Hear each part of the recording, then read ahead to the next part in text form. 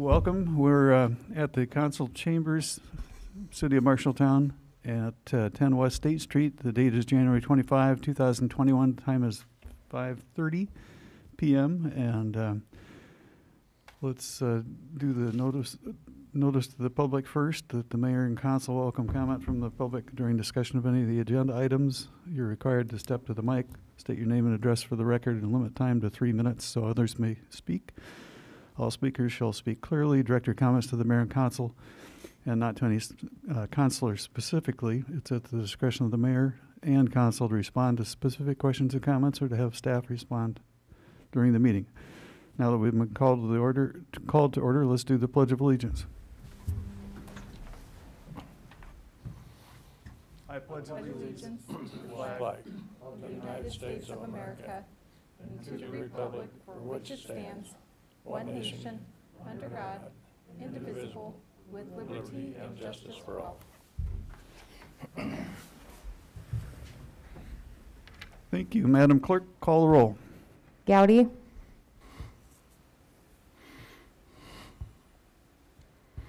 Gowdy. Here. Hoop. Here. Ison. Here. Martin. Here. Starks. Here. Thompson. Here. Warren. Here. Very good. Full house tonight, which is nice. We were lacking one last week, and it's nice to have the full house. It's time now for the mayor, council, and administrator comments. Let me reserve those so that we can first do 2 or 3 other things. And the first one is years of service. Chief Tupper? No? Me, Your Honor. Oh, it's not you. I'm sorry. Damian Draper actually works in our wastewater treatment plant lab, and he was unable to be here tonight. Oh, okay. Sorry about that. But now we're up for Chief Tupper about the canines. Oh, you didn't bring the dogs? Mike Tupper, Marshalltown Police Department, and I'm going to have Lieutenant Kyle Stevenson, Sergeant Tom Watson, and retired Sergeant Melinda Roop come up with me, please.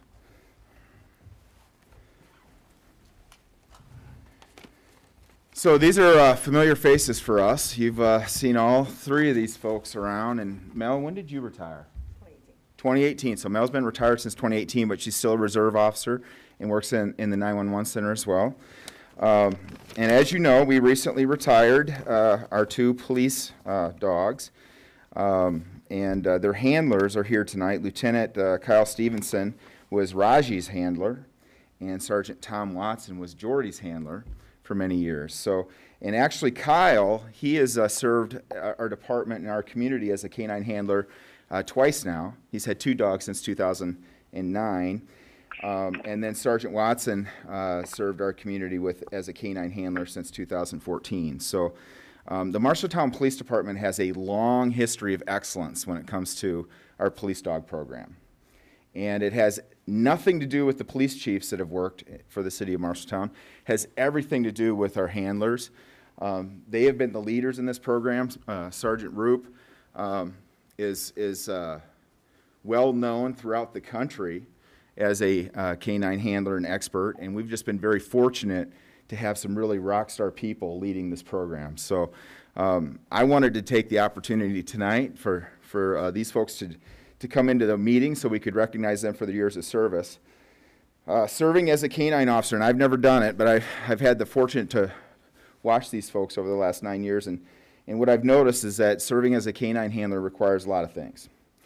It requires a lot of perseverance and patience. If anybody, these dogs are like world-class athletes. Okay, so we all have dogs and cats at home that are not world-class athletes, and we know how difficult it is to control them sometimes. So they have to control these world-class athletes, and it takes a lot of perseverance and patience. A ton of hard work, a lot of time, dedication, a lot of courage. We ask them to do some really dangerous things because they have these special skills in this tool. So I don't even know, countless hours of training, countless hours of caring for the animals. The dogs move in with them. They become part of the family. And it's like having another kid, I'm sure. And they have to put in a lot of effort. It takes a commitment to excellence. In order to be successful in this field of law enforcement, you have to have a lot of commitment. When you take on a special assignment like being a canine handler, you have to be all in, and you have to be committed to excellence, and these folks certainly are. And then for me, I think the most important thing is leadership. And of course, Kyle's a lieutenant and Tom's a sergeant. They already have leadership responsibilities in our department. But in order to be successful as a canine handler, they have to have a lot of leadership ability. And certainly Tom and Kyle have demonstrated that time and time again. So before I close, I want to ask Sergeant Roop to come up, and I think she had a couple things she wanted to say, and she had something she wanted to give the guys. Thank you, Chief Tupper. It's a little tough for me to talk, and I can't look at these guys. I've been living vicariously through them for a few years as a canine handler. It's in my blood, it's in my system. But I could not have had two more dedicated officers to fill my spot and do it as well or better than I did. I'm honored that they took my spot and worked in the city of Marshalltown in the capacity as canine handlers, and will continue to be amazing officers, leaders for the Marshalltown Police Department. I wanted to present each of them with something that was very special to me when I retired my dogs, and it's a police service badge with the canine's name. It matches the badges that we have. So on behalf of the canine program in Marshalltown, from the Marshalltown Police Department, Sergeant Watson for Canine Jordy, thank you. And Lieutenant Stevenson for Canine Raji. If I can get it open. Wow.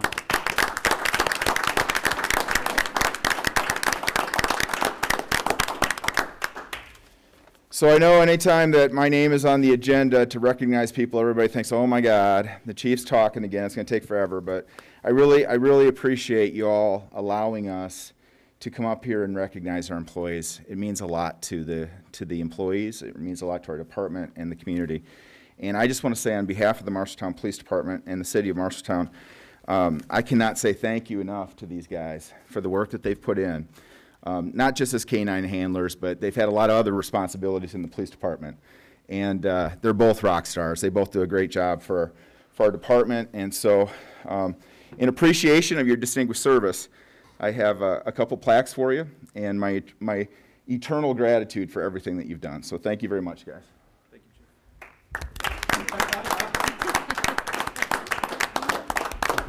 You guys want to say anything? Go ahead. I'll make it quick. I've been saying this a lot lately, kind of like a broken record, but I want to thank the members of the community, because if it wasn't for such a supportive community, our program wouldn't be where it is today, along with Sergeant Roop. She's what made this canine program what it is. So thank you all. Thank you.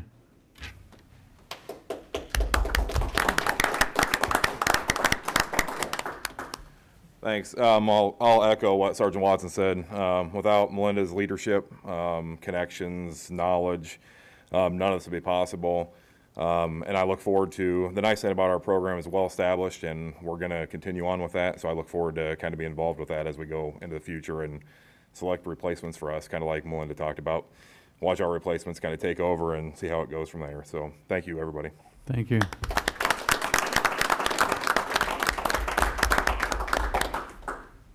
Before I go on to the next thing on the agenda, on my personal agenda tonight, I'd like to mention the fact that what we know is, through serving up here for 10 years for me, longer for others, is the number of awards that this program has gotten. And then the community support. It's like with the bicycle program too. When we need something here in this town, the money comes out. And so if we, whether it's an ambulance for the hospital, or a dog, or a bike, or equipment, the vest, that sort of thing, this community steps up. That we find the money and we get it to you, because we know what an important job you have and what a good job you do with it. So thanks very much. Thanks, guys. The next thing I'd like to do, well, let me ask if anybody else up here would like to speak, or the city administrator has anything to say tonight. The one thing I will just mention, because I've had a few emails and text messages so far, is that please speak into the microphone, because there are people, quite a few people online tonight, and so we want to make sure that we have some clear audio. Okay, very good, thank you. I'd like to read this proclamation.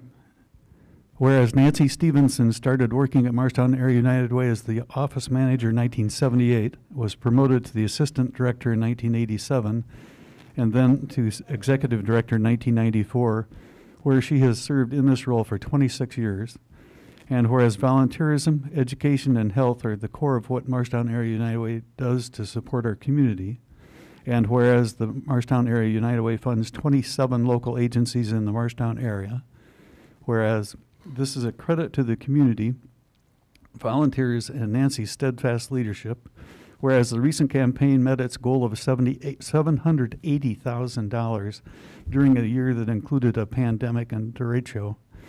Whereas through her leadership, she's enhanced the lives and vibrancy of our community, and whereas Nancy is retiring after working 43 years at the Marshalltown Area United Way, now therefore be it resolved that I, Mayor Joel Greer, of the City of Marshalltown, do proclaim January 29, 2021 as Nancy Stevenson Day. Join us in thanking her for her years of dedicated service to Marshalltown and the surrounding areas. We wish you the very best in retirement. In witness whereof I have set my hand and caused my seal to be affixed this 29th day of January 2020, Joel Greer. Thank you, Nancy. Okay, anybody up on the council dais like to speak? All right, let's go on to the next agenda item. And if you would, I'd call for a motion to approve the consent agenda. I'll motion with the removal of number 13. Okay, if number 13 is off, Gabe, is it your motion then? Yeah, I'll make the motion. And Gary, no, Raymond? I'll second. Oh, Raymond seconds, okay. Let's call the roll. Gowdy, Yes. Hoop, Yes. Isom, Yes. Martin, Yes. Starks, Yes. Thompson, Yes. Warren, Yes. Very good, that carried. And when able, please speed read them. Approved minutes from the January 11th, 2021 meeting and bill list in the amount of $3,059,844.34. Appoint Jeff Sims to the Dangerous Building Board of Appeals. Approve liquor license renewals for Fairway, 102 West Anson Street, Jiffy Convenience Store, 111 South 3rd Avenue, Mama DeGrado's Pasta and Pizza at 2500 South Center Street, Vaughn's Pub, 22 North 1st Avenue, Wandering Creek, 2436 233rd Street, Hampton Inn and Suites, 20 West Iowa Ave West, Food and Gas Mart, 613 North 3rd Avenue, Casey's General Store, 111 North 3rd Avenue, Plaza Mexico, 903 West Lincoln Way. Approved liquor license change of ownership for Casey's General Stores, Inc., with an update of officers and board of directors for all stores, including 916 East Main Street, 108 Iowa Ave West, 1402 South 12th Avenue, 111 North 3rd Avenue, 1009 West Lincoln Way. Resolution adopting the 2021 and 2022 strategic plan. Resolution to certify unpaid bills for collection with taxes. Resolution awarding the bid for asbestos abatement and demolition of 3 properties to Lansing Brothers Construction Co., Inc. at the cost of $65,350. Resolution approving the renewal of agreement by and between the City of Marshalltown, Iowa and the State of Iowa, Iowa Veterans Home relating to police protection at the Iowa Veterans Home, Marshalltown, Iowa, for 3 fiscal years beginning July 1st, 2021 and ending June 30th, 2024. Resolution to adopt deed restrictions on Tract A and Tract B of Southridge Estates subdivision in the town of Marshall County, Iowa. Resolution to revise stormwater and storm sewer easements in Southridge Estates subdivision and accept a corrected quitclaim. Resolution approving engineer's statement of completion and accepting of South 6th Street and West Merle Hibbs Box Culvert Repair Project, being project number SMW 19002, with a final project cost in the amount of $59,906. Resolution supporting an application to the FEMA Hazard Mitigation Grant Program for a backup generator for the Veterans Memorial Coliseum and providing for a local match. Resolution approving a grant agreement with Natural Resources Conservation Service for the removal of debris from stream channels due to the August 10th, 2020 derecho. Very good, thank you. Let's address number 13. Is there a motion to approve number 13? So moved, Your Honor. Any second? No second, Your Honor. Thank you. Okay, discussion. Go ahead. If I may, Your Honor. You may. Just one housekeeping item to start with. In paragraph 1, subsection C about the elevator, I do not believe we completed that in 2020. I think that's going to be done this calendar year. Is that correct? So we determined that the elevator did not need to be fully replaced at this point and just had needed to have some ADA upgrades, which were made. So Oh, they were made? Yep, they were. They were less costly, in the neighborhood of, I think, $5,000. And so that technically has been completed. And so to amend it, then we'll remove it from the agreement or state that that was completed, so that it's there for historical preference. Okay. And then the only other thing, Your Honor, I have a problem with paragraph 2, that we will do the snow removal for this company, this entity. I think there's a lot of businesses that would love to pay as little as $250 annually to have the city remove their snow. I don't think that's something we want to get into, is removing snow from entities outside of city government. So I will be, if we don't strike that out of there, I will be voting no on this. Okay. Thank you, Your Honor. Sure. Anyone else like to speak?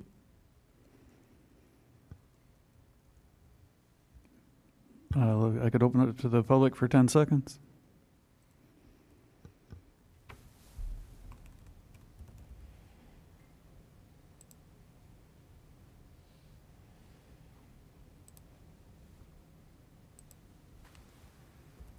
All the lines are unmuted. Okay.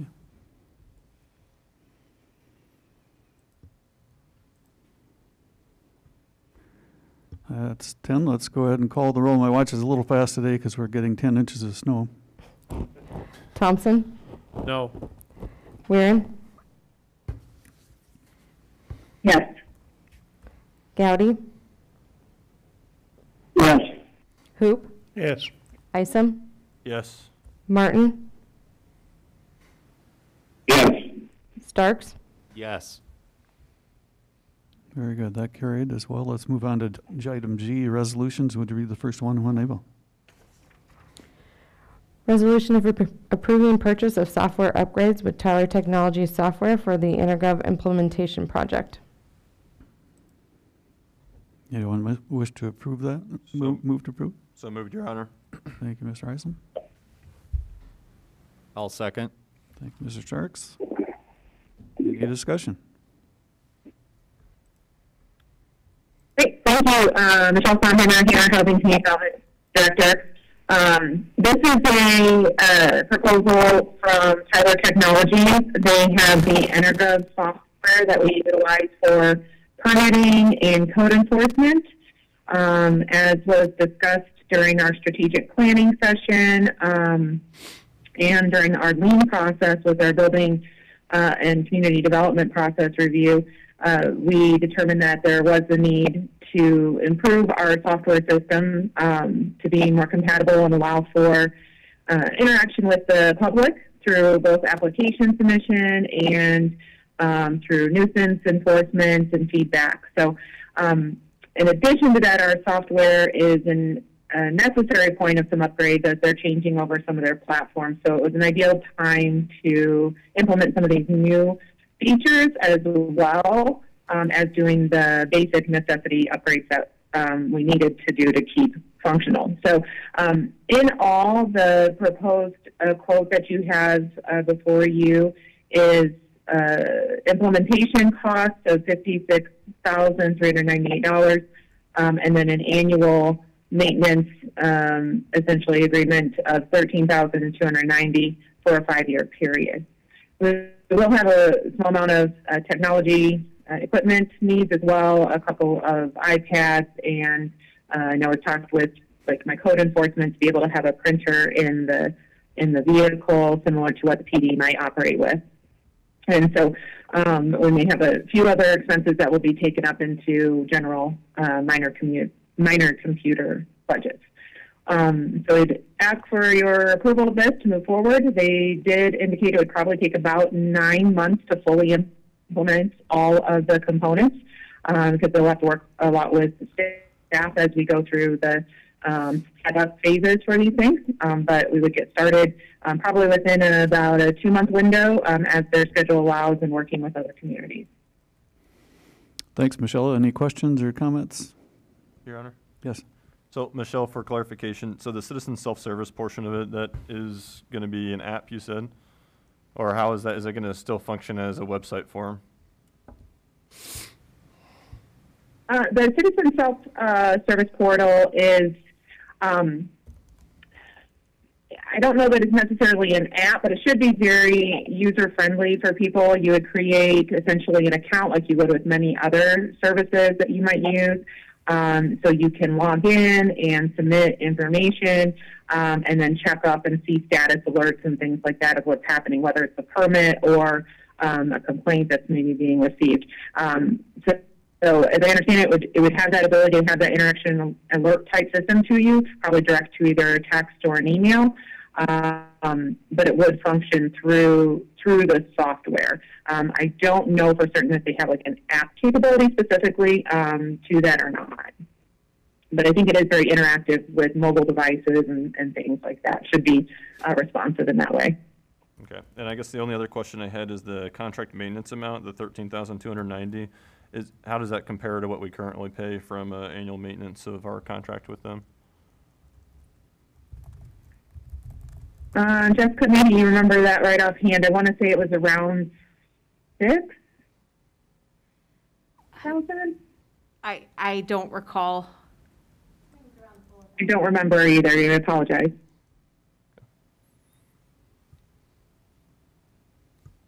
Is this the type of thing where, oh, okay. Diana says she believes it's around 4,000. Okay. And I was wondering if on an iPhone I have reported what I consider to be a dangerous or dilapidated building or a nuisance, I can then check back a month or two later and see the progress on that?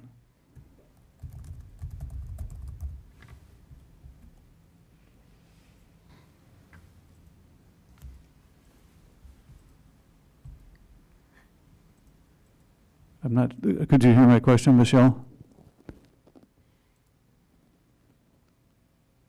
I'm sorry, I didn't catch that question, Mayor. Sure, okay. I wondered if if this is in place, if I report a building that I think is either dangerous or in disrepair to the extent that it's a nuisance, and I do that on my iPhone, say 3 months later, if I want to check and see has there been any progress on it, has a complaint been filed, I'll be able to learn that. Yes, if I understand you correctly, I think you're asking if, like, if you file something, if you can check on the progress on it. And I believe, yes, you would be able to do that if you so choose to follow it on your items. So Right. You should be able to check and see that a notice has been issued or, you know, what kind of actions are pending or where the review process is. Okay, thank you. Your Honor. Yes. I know we discussed this in length at the strategic planning meetings. We talked about freeing up Joe's time. I think this is a step in the right direction because one of the biggest complaints I get is people don't get feedback. And I think, I got to believe that that's one of the modules that's going to exist. That I think if this doesn't encompass everything, I think it's a great step to get more accomplished. Thank you, Your Honor. You're welcome. Thank you. Anyone else? Let's open the mic for a quick 10 seconds. I guess unmute is the correct terminology. Mm-hmm. The lines are unmuted. Thank you.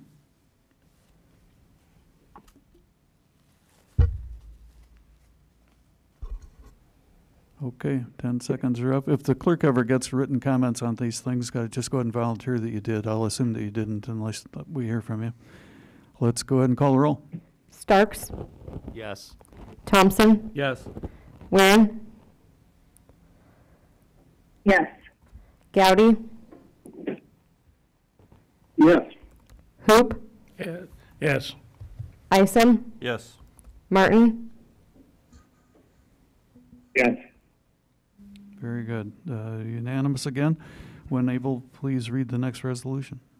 Resolution awarding the bids for removal of derecho damaged trees and root balls in the parks to Integrity Service for $100,000. Is there a motion to approve? So moved, Your Honor. Any second? I'll second, Your Honor. Thank you.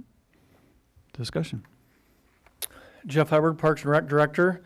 As you know, after the storm, we had 800 and some, actually 1,200 and some trees that had dangerous hanging branches in it, which we awarded a contract for the removal of that. During that time, we sent city staff out along with some help with the DNR and found 863 trees in the terraces or our parks that needed to be, that either meet the category A FEMA of 2/3 of canopies missing, trunk split halfway down the middle, or is leaning more than 30 degrees. So we came up with that list, divided into two groups, one for the terraces, one for the parks. And in the park side, we included the root balls as well of some of the trees that were down. So on December 31st, we put out a bid, and bids were opened up on January 25th, on January 18th. And the low bidder for the parks and root balls was Integrity Services for $100,000. You can see all the rest of the bids in there. We have contacted them, and they feel comfortable with their price. Thank you. Any questions of Jeff or comments?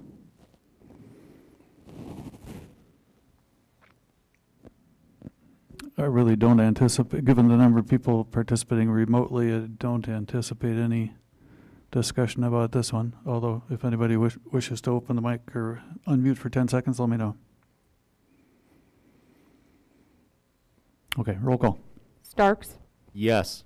Thompson, Yes. Weirin, Yes. Gowdy, Yes. Hoop, Yes. Isom, Yes. Martin, Yes. Very good, thank you. When able, read the next one, please. Resolution awarding the bids for removal of derecho damaged trees on the terrace to Bennett Tree Services for $329,560. Move for approval, Your Honor. Thank you. Second, Your Honor. Thank you. Discussion. So again, Jeff Hubbard, so this is for just the ones on the terrace trees, the 535 trees that are on terraces.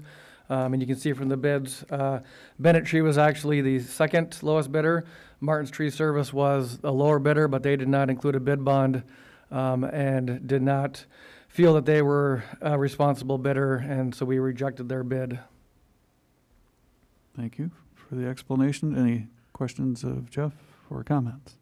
Your Honor, if I may. You may. Hey, Jeff, refresh us and the taxpayers that this does qualify for FEMA partial payment reimbursement, right? Correct. This one and the previous one. Correct. The last two ones, 85% will get reimbursed from FEMA. Yeah, just wanted to make sure that people realize that we're going to recoup some of this money. Correct. Thanks, Jeff. Thank you, Your Honor. Thank you. You bet. Very good. Any other questions or comments? Again, this isn't controversial enough to open the phone lines or mics, so let's take a vote. Thompson, Yes. Weirin, Yes. Gowdy, Yes. Hoop, Yes. Isom, Yes. Martin, Yes. Starks, Yes.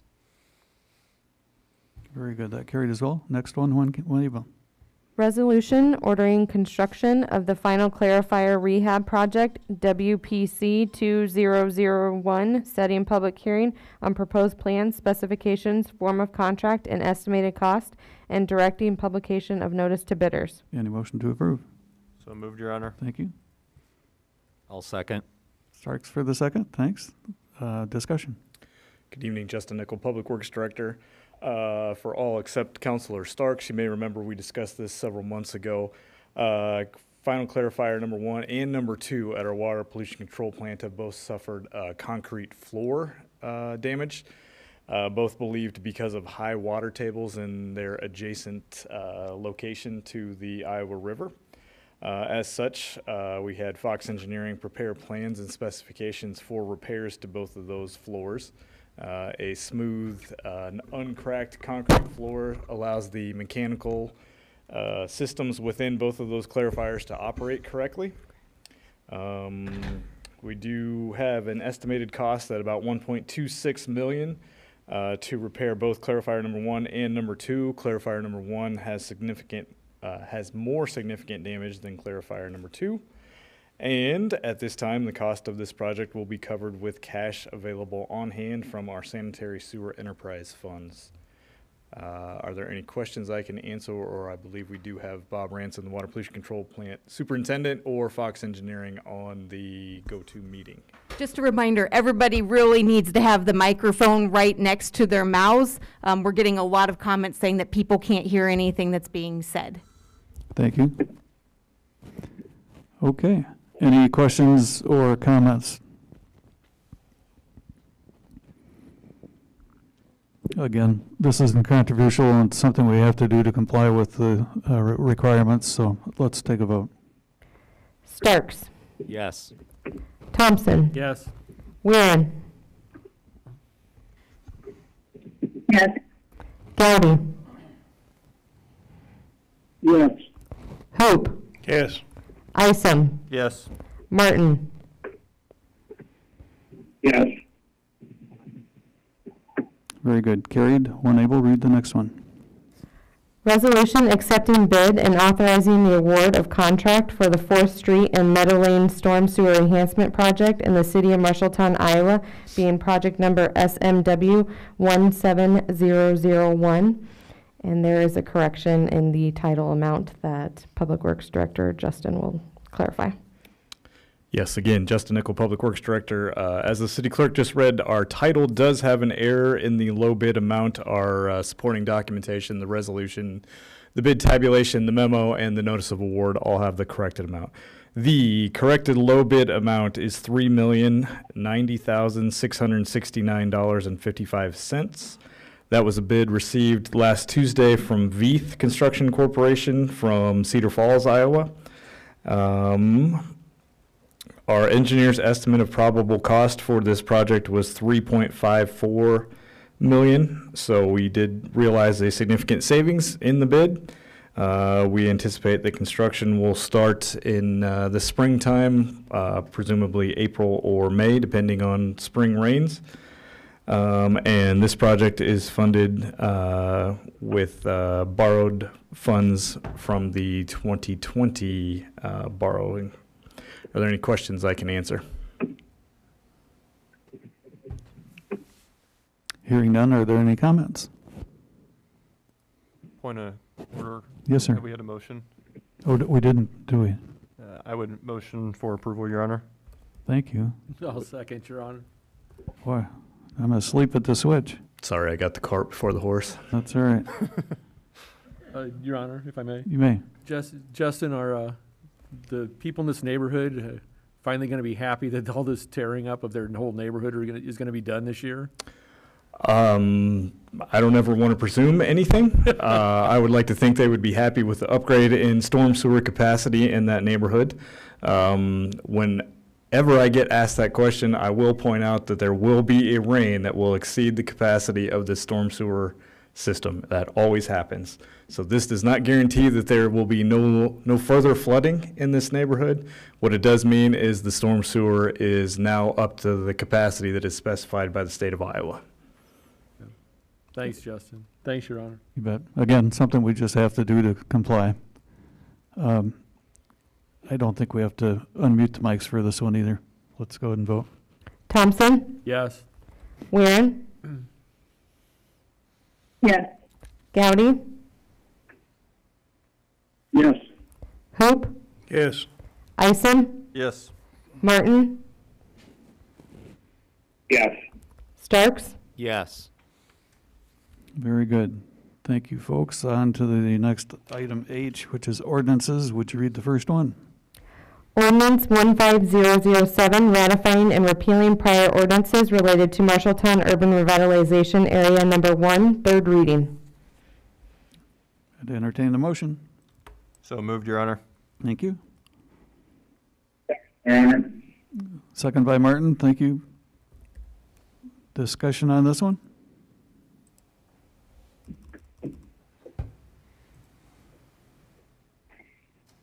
Maybe we really don't need any discussion since it's our third reading. We've kind of been over this a couple times. If there are any questions about it, I'd be happy to answer them.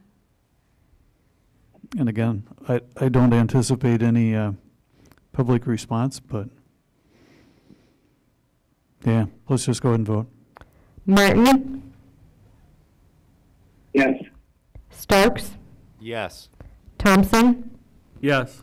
Weirin, Yes. Gowdy, Yes.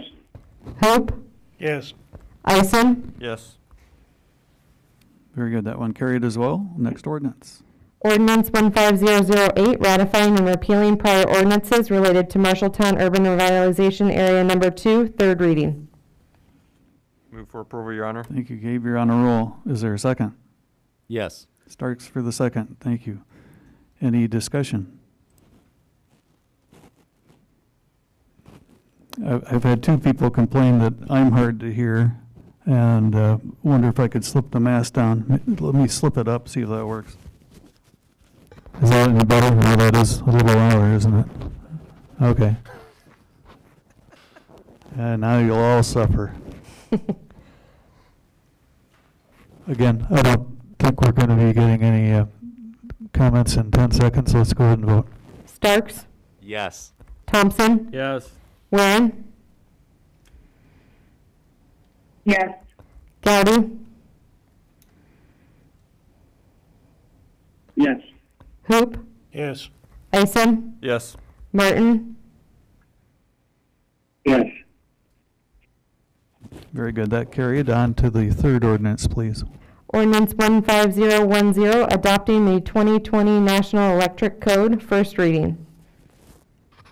Move for approval, Your Honor. Thank you, Mr. Isom. Second, Your Honor. Thank you, Mr. Thompson. Discussion on this one?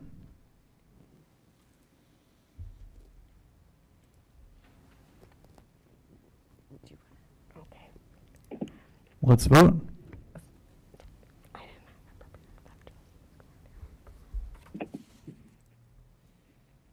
Thompson, Yes. Weirin, Yes. Gowdy, Yes. Hoop, Yes. Isom, Yes. Martin, Yes. Starks, Yes. Very good. That carried as well. Let's go on to the fourth and last ordinance. Is there a motion to approve? Well, I'll let you read it first. Ordinance 15011, amending Chapter 77, parking schedules, Schedule 7, snow removal, parking prohibited, first reading, and staff requests the waiving of second and third readings. Is there a motion to approve it? So moved, Your Honor. Thank you, Mr. Thompson. Second. Mr. Isom. Discussion. Good evening, Rick Legg, Street Superintendent. Our staff, this is in front of Miller School on South 11th Street, basically from Church Street to Boone Street. When we pick up our snow, it's similar to the CBD, so we put that into the middle of the street. We've had some issues with residents that live there parking on either side of the ridge of snow, therefore making it next to impossible for us to pick up the snow. So we're just asking if this section of street could be added to the no parking during snow removal operations. Any questions or comments? Your Honor. Yes, sir. Rick, if we do waive the second and third readings, how fast can you get signs up? And are you planning on doing door inserts for the people that face that street that immediately, you know, once this gets published, this is going to change? Right. The signs can be put up temporarily. It's hard with frost on the ground to obviously pound posts in, so we can put up temporary signage. And I was also considering, just for education or whatever, to let everyone on that street know. Most of them are aware of it. It's maybe, you know, one household that we've been having issues with using it for a personal parking lot 24/7, 365. It just, Right. So yeah, that's our plan, is to go with those addresses along that street that would be affected, just with a mailing and letting them know that, you know, this is going into effect if approved. Thanks, Rick. Mm-hmm. And Jessica, this would go into effect after it's published in the paper, right? If we waive the second and third reading? That's correct. It's only effective upon publication. Okay. Thank you. Thank you, Your Honor. Thank you. Yeah. Any other questions or comments? I'm assuming right now if we voted positively, it would be to just pass the first reading, because I didn't hear, unless I missed it, that the motion included waiving the second and third reading. So if anybody wants to waive the second and third reading, I think that takes a new motion. I'll motion to approve waiving the second and third reading. Okay, is there a second to that motion? Second. Let's, well, it doesn't make sense to take two votes. Yeah, I guess it does. Let's vote on the motion to waive first. Isom. Yes. Martin. Yes. Starks. Yes. Thompson. Yes. Weirin. Yes. Gowdy. Gowdy.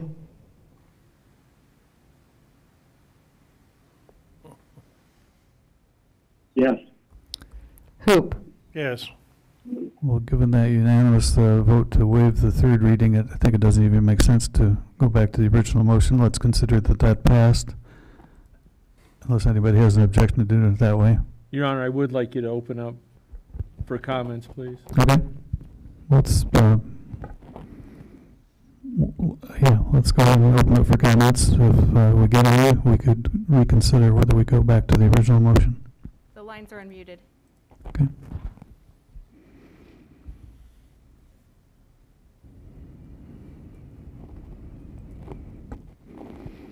Very good. We consider that one passed. Let's go on to the discussion items.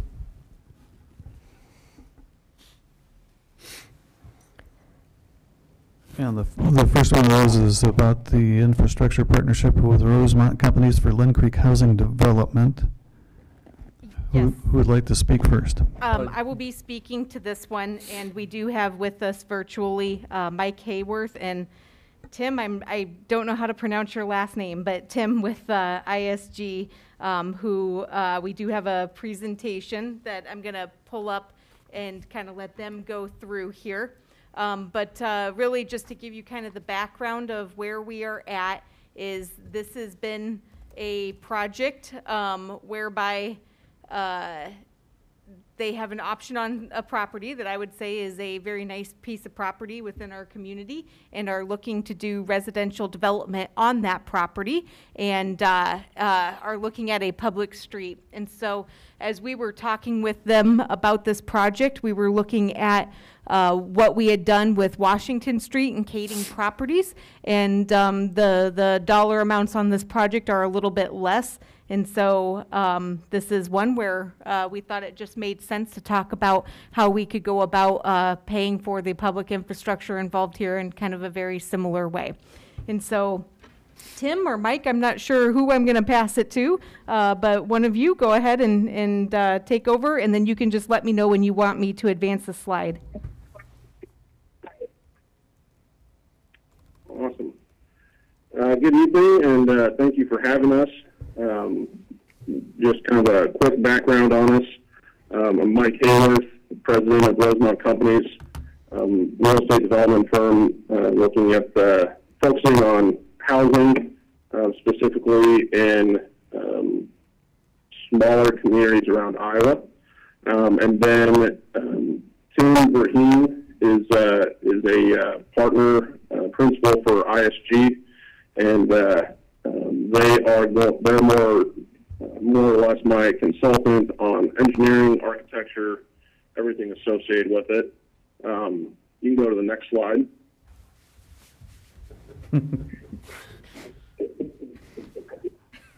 We're chuckling because Jessica has to run way up here to the dais to handle the phone and then run down below for the computer stuff. Got the next slide, though.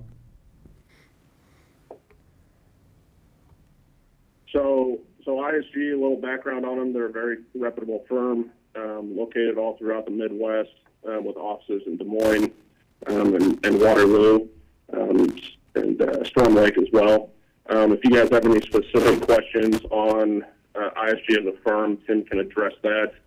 But from our perspective, they're a great fit to bring on to our team. So you can go on to the next slide.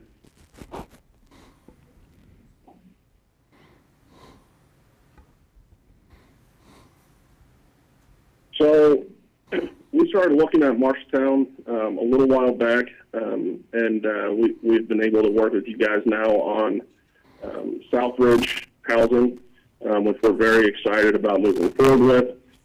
Looking forward to getting construction started this spring. As we started looking around town, we came across this piece of property over on 6th. We really felt like it was just an up-and-coming area with very good proximity to the golf course as well as other amenities.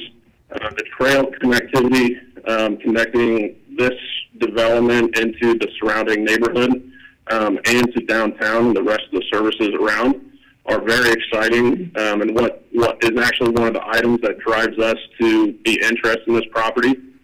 Overall, the art district is a unique kind of a hip atmosphere with different offerings that people wouldn't really expect. There's a lot of things that are unknown that I think need to be really voiced about Marshalltown, and hopefully being a partner in this area, hopefully we can continue to work on that. Like we said, the amenities around here are exactly what you want for a housing development. You want somewhere where you can work, live, and play, and this is really going to give that easy access to all of the businesses around town, the downtown atmosphere, along with Wayward Social being close by, and of course the golf course being right next to it as well. There's proof of proven success and development with the Crosby Park development. Seeing what has been done already in this area shows what potential it has, and really entices us to see what is possible. So again, it's just centrally located, and we're excited about the easy access to downtown.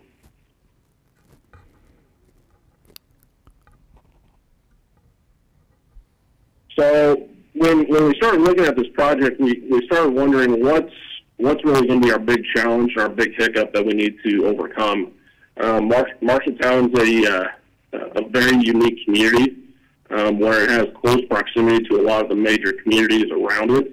Des Moines, Ames, the Cedar Valley, Iowa City, Cedar Rapids. It services a lot of areas where it can be easily accessed by commuting families that may be going into different areas or working in Marshalltown as well. And so we're excited about what can possibly happen, but there's always going to be challenges. And so seeing this as kind of a new style of development for Marshalltown just brings its question of, is it going to be accepted? Will the market support what we want to build? Looking at the overall price point of what these homes will sell for, it's a tough market to hit the appraised values in terms of the for sale products. And so everything that we're proposing to build would be for sale.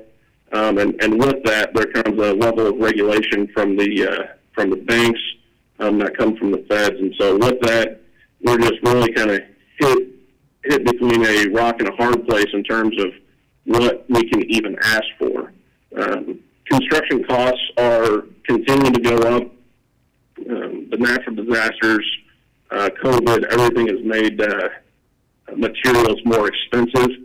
And so putting all that together, you start really pressing the upper limits of what the project can support in terms of construction value. And so when you start looking at your construction value, your soft costs, the overall appraised value starts to really become a concern. So that's where combining the construction infrastructure and knowing what our max market can actually be, it's going to be it could be very difficult to get this to be successful. The overall marketability of Marshalltown is more or less what we're trying to prove. There's a huge commuting population that comes into Marshalltown every day, and we're looking to just absorb a small portion of that into work that we're doing around town. So overall, it shows us challenges, but there's also opportunities. So if we go to the next slide. As we said, the challenges are there, but what provides opportunities for successful development are the ability for us to get a higher density development on an infill location. Being able to utilize existing infrastructure, existing utilities, provides minimal impacts on the city's overall maintenance budgets, but still allows for increased tax revenues that otherwise might not be able to be realized through that property. There's a potential stormwater partnership with the Legion Golf Course. It's not necessary, but talking with the golf course, we could potentially be able to bring in a more of an aesthetic natural barrier between the golf course and the development, providing a pond that could be both as a challenge for the golf course, but an overall aesthetics improvement for the neighborhood that we're proposing, as well as the golf course. Again, touching on the bike trail, that provides great connectivity to the rest of the development, the rest of the city. Close proximity to downtown means that a bikeable community is easy to access. The down payment assistance is really kind of one of the last big opportunities that we see in the city, the chamber's work, some of the private companies that are all participating in that. That's going to be a huge impact on what we can actually sell these homes for.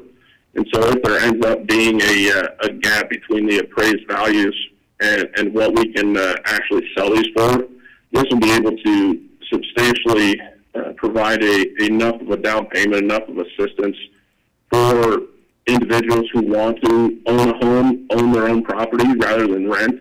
It will give them that opportunity. And so that's a major program that we're very impressed with. Seeing that from your community means that you guys are looking for the future. You guys are serious about growing the community, and so we're excited to be a part of that. And then lastly, discussing with the city possible assistance for the infrastructure in terms of the street and sewer just makes this a more viable project to the point where it would be challenging to get everything to pencil out if the city were not willing to partner on this. So it's a great partnership that we hope we can maximize and really give something that's exciting and new for the rest of the community. Jessica, you go to the next page. So we'll talk a little bit about the project. If you're not familiar, it's right next to Region Golf Course on 6th Street. I think it's owned by the Mountains right now. Again, this slide just kind of shows the proximity to downtown, its easy access.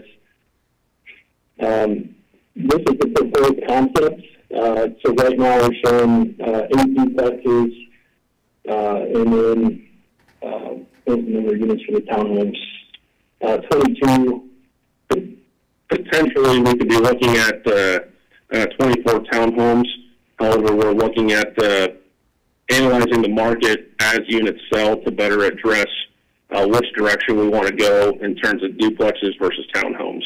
A couple of things that I've made on the concepts.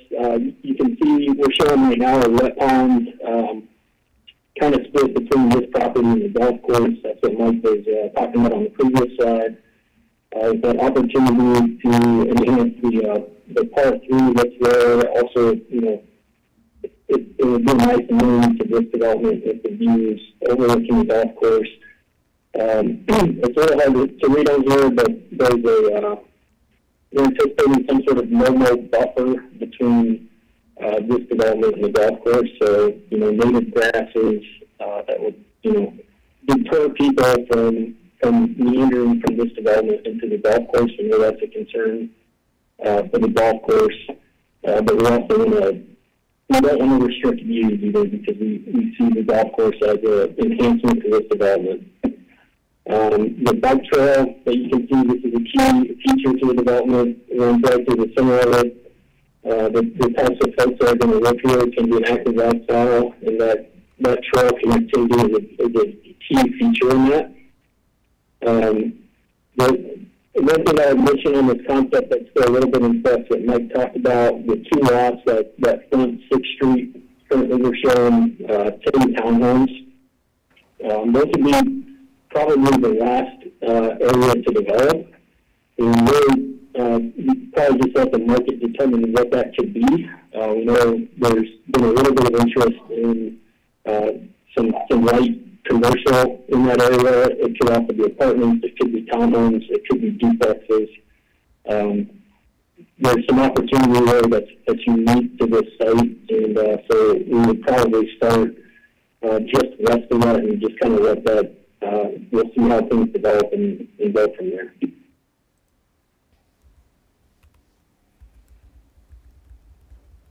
Overall, though, we think that this development can really add to what's already been established.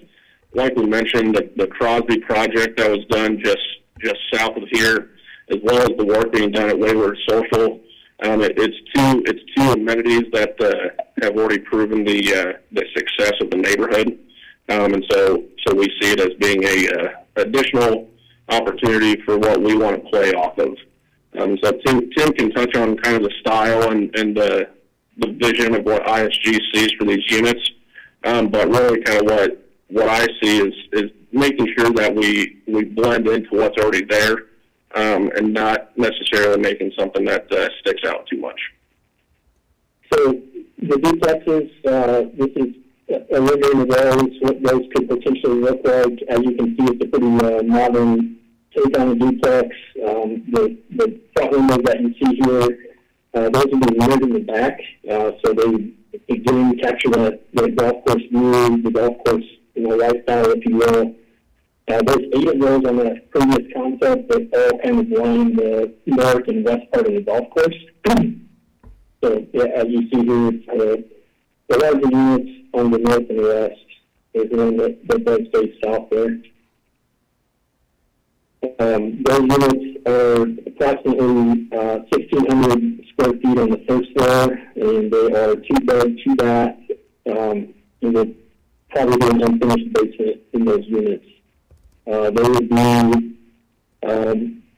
designed so that they could be an aging place type facility, so, you know, zero thresholds, walk-in showers, again, limiting the curb, all those types of things that you might see in a 55 and over type community, just so you can age in place there. But it's things that we're seeing now in traditional buildings, so not something that would deter a younger user to buy one either. And that's something that as our older citizens are aging, they find themselves actually being more active as they have more time.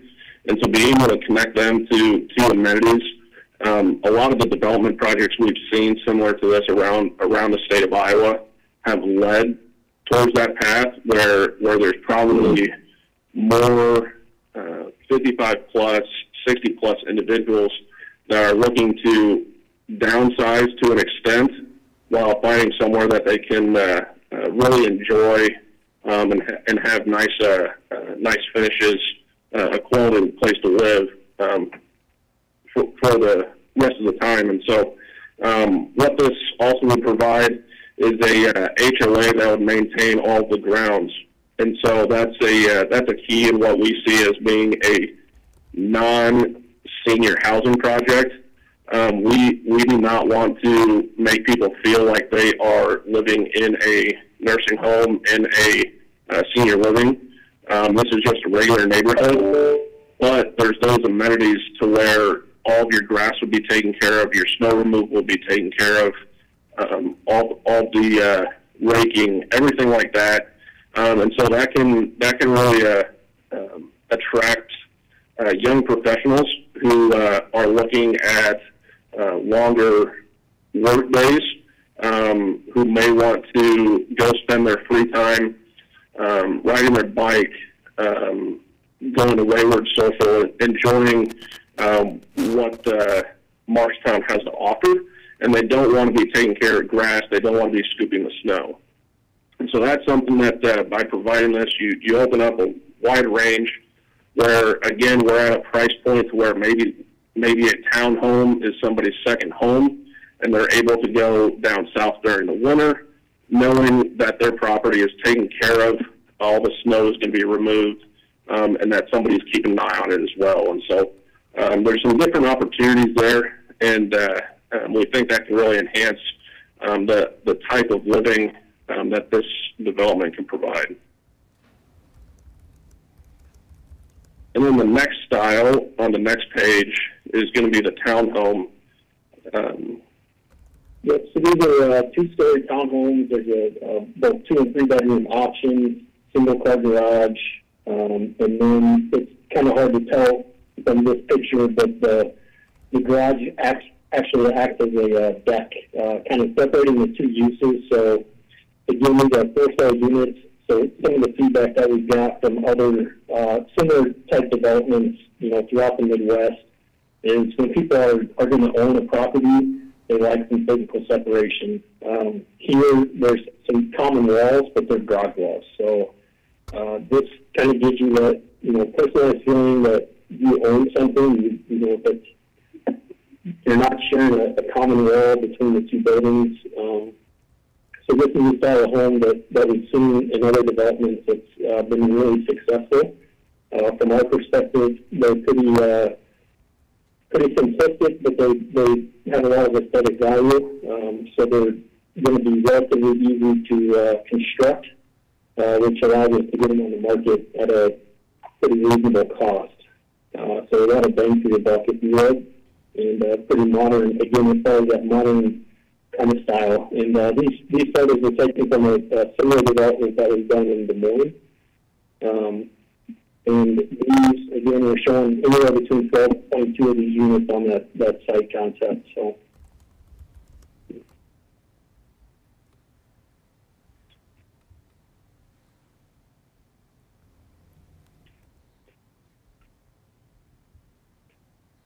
With that, we'd be happy to take any questions.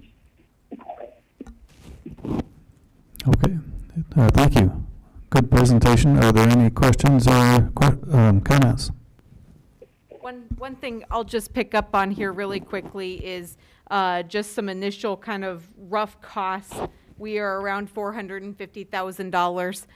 In my memo, I specified that it appears that with the additional funds that we brought into the Edgewood Extension project, we will not need as much of the capital designated local option sales tax as we had first heard.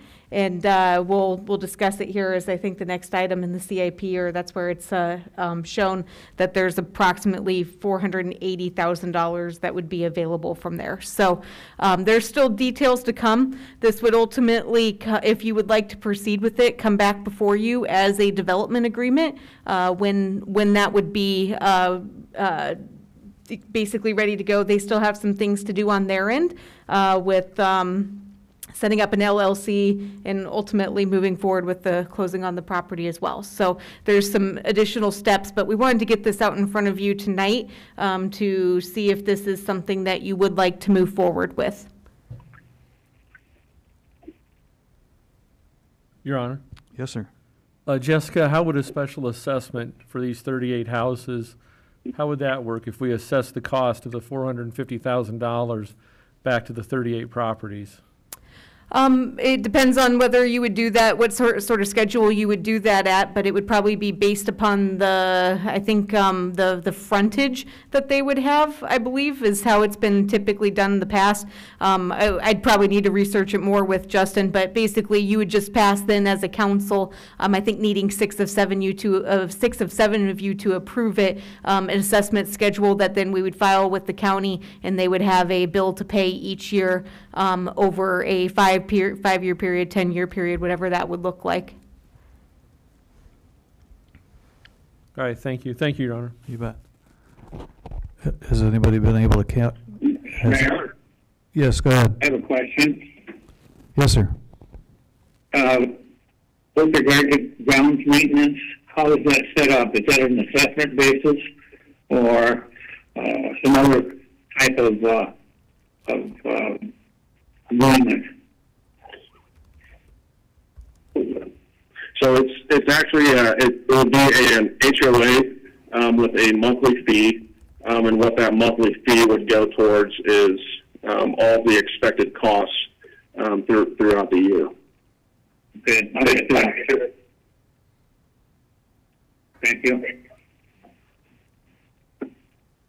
The other thing that we forgot to mention, looking at some rough numbers of what these homes would end up appraising for, we see the city gaining about approximately $10 million of value through these properties, providing what we see as being potentially $150,000 to $200,000 in taxable value that would then go back to go directly back to the city, since we are not going through any type of tax rebates. So you talked a little bit about down payment assistance. Is this something that's already been secured or that you plan on securing in the future? I think the down payment assistance that he referenced was the program that the city or that the chamber has started to basically raise $1 million to put $10,000 towards 100 homes, of which the city is participating with $250,000 towards that. So that is something that we've had some conversations with them about very early on in the founding of that program. Thank you. Where do we stand on that right now? I think the chamber has dedicated $250,000. Cities put in $250,000. Some of the banks and corporations have been making private contributions, and I know there's been an ask of the county to consider being in about the $250,000 range too.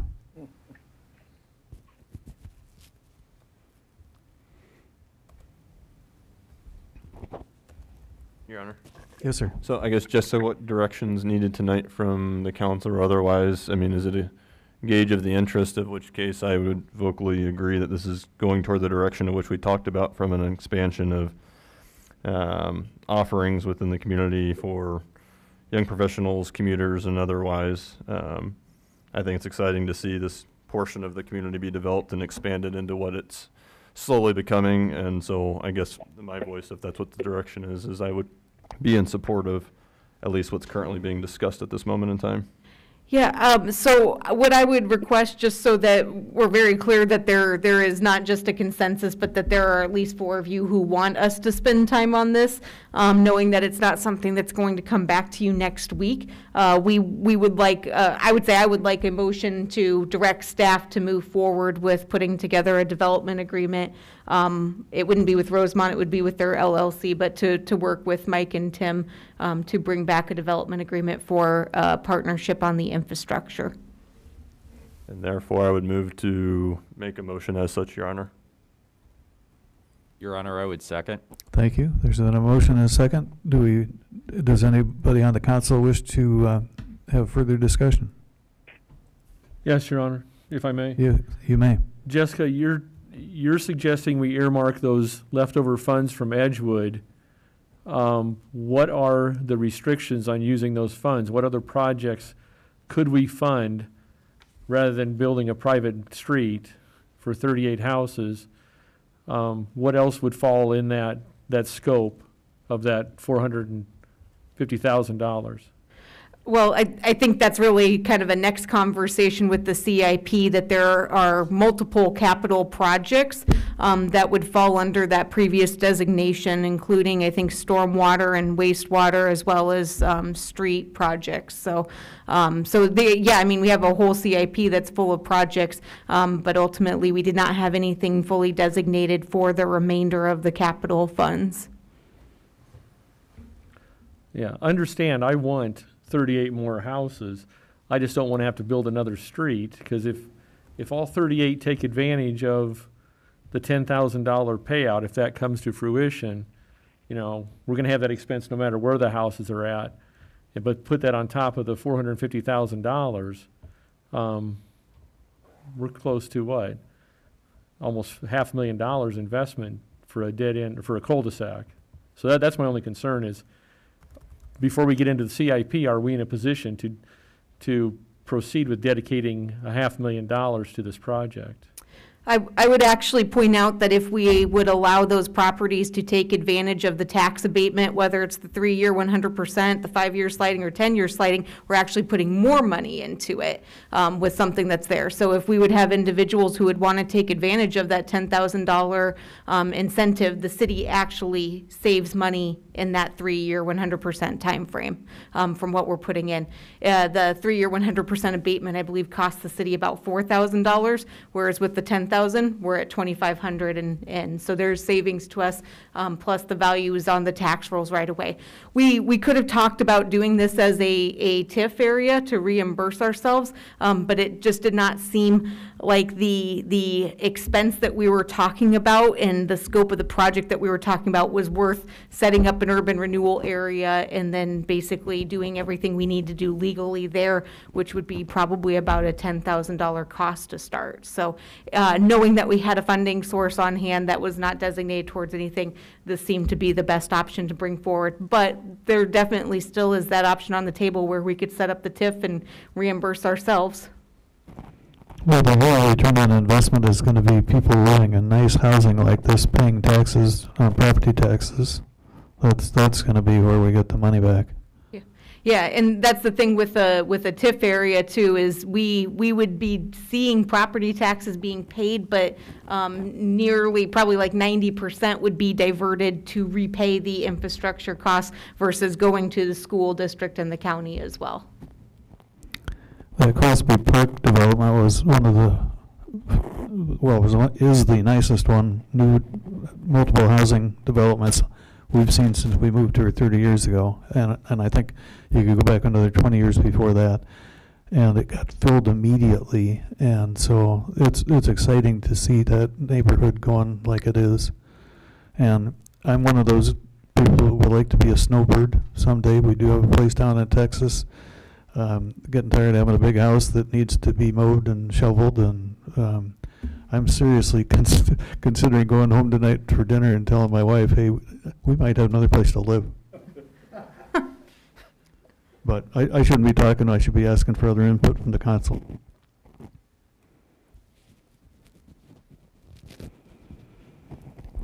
Let's go ahead and unmute the mics for this one.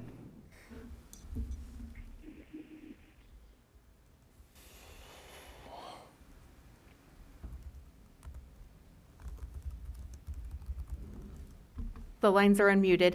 Thanks. This is Joe Carter. Hi, Joe. If we're open for comment, and it's very hard to hear, but can you hear me? We can. Thank you. This is Joe Carter, a co-owner in Crosby Park, and I don't think Mr. Hayward could have said it any better with regard to how hard it is in Marshalltown with the way appraised values come out to make this work. Mr. Thompson's comment was very appropriate, but Ms. Kinzer's response was even more appropriate. We want them to have as many homes that they can build there, and we want to pay that $10,000 per home because the city will win, the county will win, everyone wins. You will pay yourself back every single day by not using tax abatement. But I understand, we understood it as we built Crosby Park. It was a major concern. Could we get the rental rates we wanted to? With Rosemont and what they're trying to do in their two projects, specifically this one at Lynn Creek, becomes very concerning, and they're going to have a hard time getting bank funding unless we do some things to help them. But wouldn't it be exciting if we could be getting 30 to 50 homes built in Marshalltown in one quick spot? And the more we do that, the more that Crosby Park excites or Wayward Social excites Rosemont companies to do things on 6th Street, I would guarantee that that will continue. If Rosemont builds on that property and does what they're talking about, will excite more developers, more builders who want to come to town, and then we all win. And that's exactly what we've been talking about from the Chamber's viewpoint, is to get that 22% commuter rate cut in half over the next 5 years. And by doing that, we're going to see more tax revenue. We're going to see a wealthier population in town. And wouldn't it be nice if instead of being one of the most impoverished cities in the state, to go back to where we were in the 60s and the 70s, to be one of the wealthiest in the state. So I hope you guys take this very seriously and consider it. And I hope that Rosemont is very interested in continuing the process. So we're excited. Thank you for your time. Thank you, Joe, for your comments, for serving on the chamber, and for your investment in housing in this town. Let's keep the mics open another 10 seconds.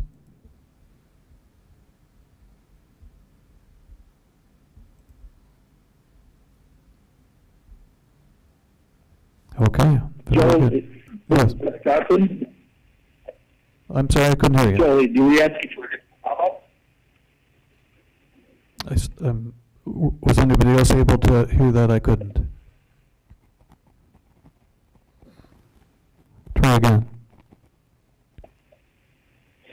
Joe, this is Bruce Johnson. I'm on the Trails Committee, and I really think this addition would be a huge positive for our trail system in Marshalltown and the county, and all the way, from Riverview all the way up to Eldora. So, we'll get there someday, but this would be really put a shot in the arm for that. So we very much support it from the Trails Committee. Thanks, Bruce. We could hear that. Sorry, I couldn't hear you at the start. And thanks for being on the Trails Committee. It's been a number of years now since I was on it, but I did drive up to Albion a few weeks ago to see what the park is going to look like up there. It is going to be phenomenal. Really just phenomenal. Anyway, let's stay unmuted for another 10 seconds. The lines are going to remain unmuted for 10 seconds. This is Sherry Kopenauer. I have a question. Yes, go ahead. Go ahead, I Sherry. understand the need for the down payment. This is Sherry Kopenauer. For the $10,000 down payment. Are there going to be any restrictions as far as first home buyers, or I would just hate to get in a situation where somebody lives in a house for 3 years and then goes to another house for 3 years and so on? So the Chamber's program, while the rules are not final and formalized at this point, is that it's for new homes. So it's more about a new property and new taxable value hitting the market versus someone jumping houses every few years. Somebody could actually probably build, it's got to be owner occupied, so somebody would have to be able to be living in that house in order for it to qualify. But final rules are yet to come from the Chamber. This is Joe Carter, and I can address that as well. There's nothing to stop anybody via tax abatement from doing exactly the same thing. So Jessica is correct that it is for a new home. It has to be a brand new home built, and so we win with that because then it creates more homes that are available on the market. And so you are right, Sherry, that a person could do exactly what you're saying unless we wanted to restrict that, but I don't think there's necessarily a great desire to want to do that. They can do that today under tax abatement, and as I said, if they take advantage of it and they buy the home, they're then taking the risk that they can sell it later. So currently, that is not on our list of things to stop. And I would like to further what Bruce Johnson said. It's the thing we talked about when we first started talking about Crosby Park with the City Council. With the, and I don't want to lose this, but if we can get through Wayward Social, which Wayward Social is committed to building that trail through their property, we get the property built, the bike trail built through what Rosemont Companies is talking about, and then on to the Legion Golf Course, through the right-of-way to the 6th Street Bridge. If we can do that, for the first time, we will have a eating and drinking establishments, both the Legion and Wayward Social, that would be on our trail, which we're desperately missing. Thank you, Joe. I think that's a wonderful program, and the $10,000 is going to be really make it possible for new homes to be built. In addition, if businesses would happen to offer relocation assistance to their employees, and I think that would even encourage people to move to town in addition to that $10,000 down payment assistance. I know you're not supposed to talk about your hometowns much, but my hometown of Spencer did that. They pulled together, got a $10,000 incentive, and they were wildly successful getting new housing and new young professionals and young families in them.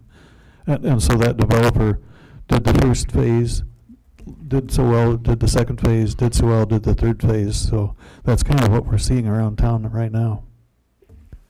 But let's keep the mic open, phones unmuted for another 10.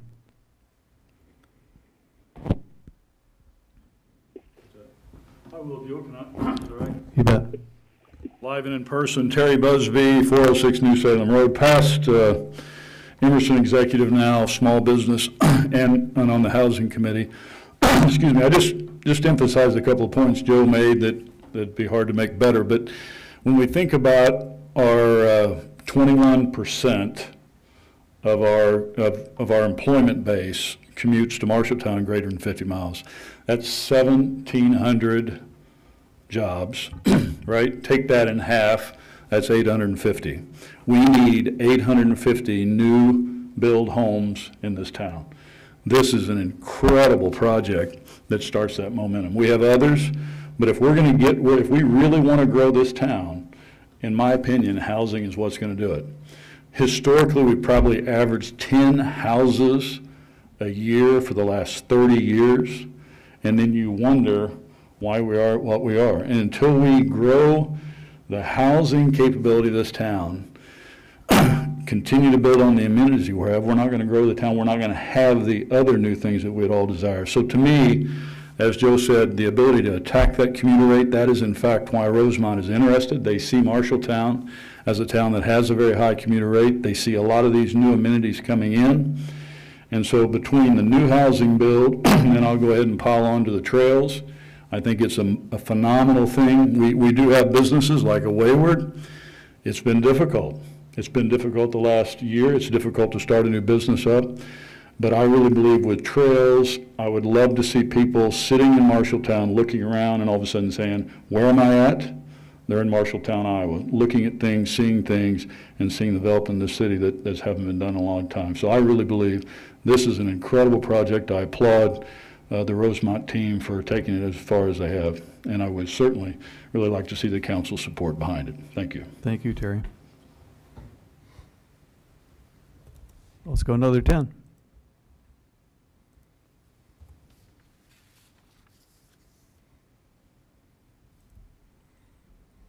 Very good. I think we're at that point. If we haven't got a motion on the table, we should solicit one.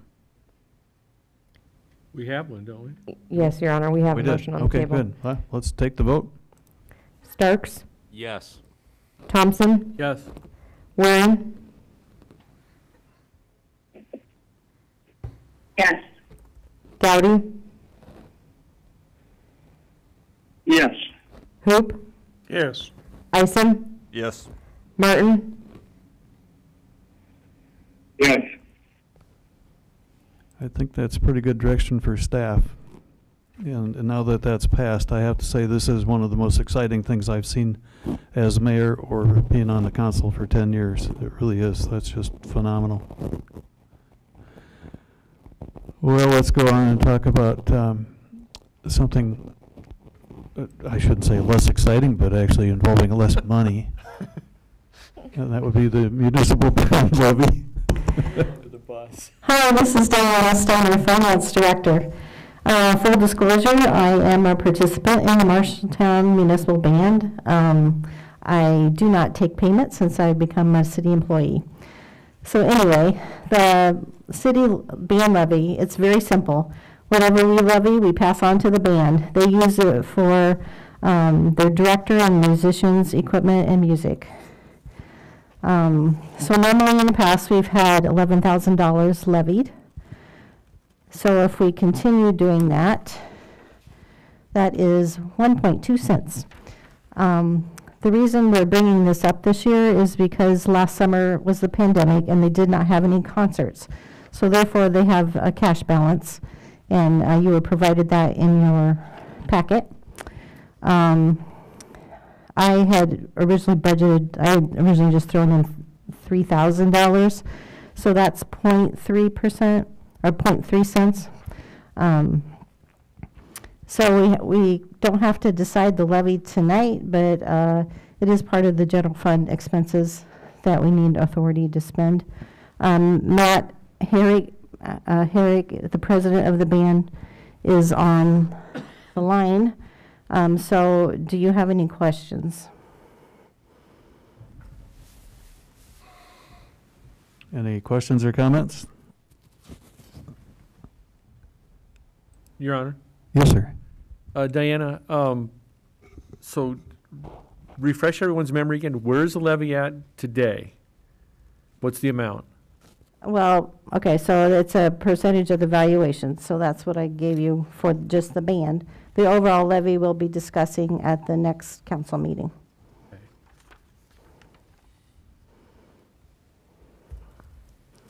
Most of that is driven by the debt service levy.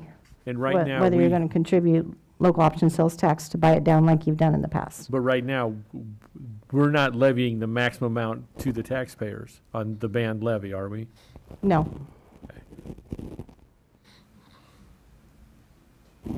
And 100% strictly pass through. There's no administrative fees coming to us. Correct. Okay. Thank you. Thank you, Your Honor. You bet. Any other questions or comments? What sort of direction are the staff looking for on this one? So as the president had outlined in his memo, I mean, there's several ways you can go. You can decrease the levy, totally take it down to basically nothing this year, you know, and build it back up in future years. Or, you know, just tell me what you want to do, because it's such a tiny change in the levy amount that it doesn't make much difference. And I can't think of anybody that would know better which of the three options we should do than somebody who's on the band and knows something about finances. Well, What's your preference? I mean, I think the band just wants some kind of assurance that, you know, if it's $3,000 this year and $3,000 the next year, make sure you bring it back to 11,000 once they spend their cash balance back down. Your Honor? Yes, sir. I'm just afraid if we lower it, 3 years from now, someone's going to forget why we lowered it, and they're going to be hesitant to bring it back up. I know a lot of services still paid their employees, you know, for. Okay, they don't pay their. I know, but okay. I'm trying to use an example of another service that wasn't meeting all the needs of the customer base, but we were still paying the employees. I guess my feeling is we leave the levy where it is and we keep it that way and just keep moving forward and leave it to the band's discretion to use this year windfall that they got, because I'm sure, like any other organization, we underfunded them for years and they could probably use a little more money. Based on the number of concerts that they have during the summertime, you know, they pay their musicians a flat fee for the rehearsal and then also for the concert, and then they pay the director. Of course, there's music costs and instruments. So last year was just like, you know, you didn't spend $11,000 because you didn't have any concerts. So there is a gain there. So we could drop it, whatever amount, but you want to keep something in there just to remember that there was a levy there. Yeah, I guess I feel like we should leave it the same and move just status quo on this one. Thanks, Your Honor. You bet. Anybody else want to weigh in? We're getting word that we're being hard to hear again, so I'll try to speak in as close as I can to the mic. There's plenty of seats in the council chambers. Yeah, we do have room here now, don't we? Anyone else, though, want to weigh in? Frankly, I like your idea, because if we have another year like last year and it accumulates high enough, in a future year, the council will figure out, well, you know, they've got enough of a war chest going, we could skate for a while. I move to proceed with Gary's suggestion. Thank you. To leave the levy at $11,000. As is. Yeah. Do you second that one, Gary? Yes, I do, Your Honor. Okay, I was guessing that. Any other discussion? Hearing none, let's call the roll. Thompson, Yes. Warren, Yes. Gowdy,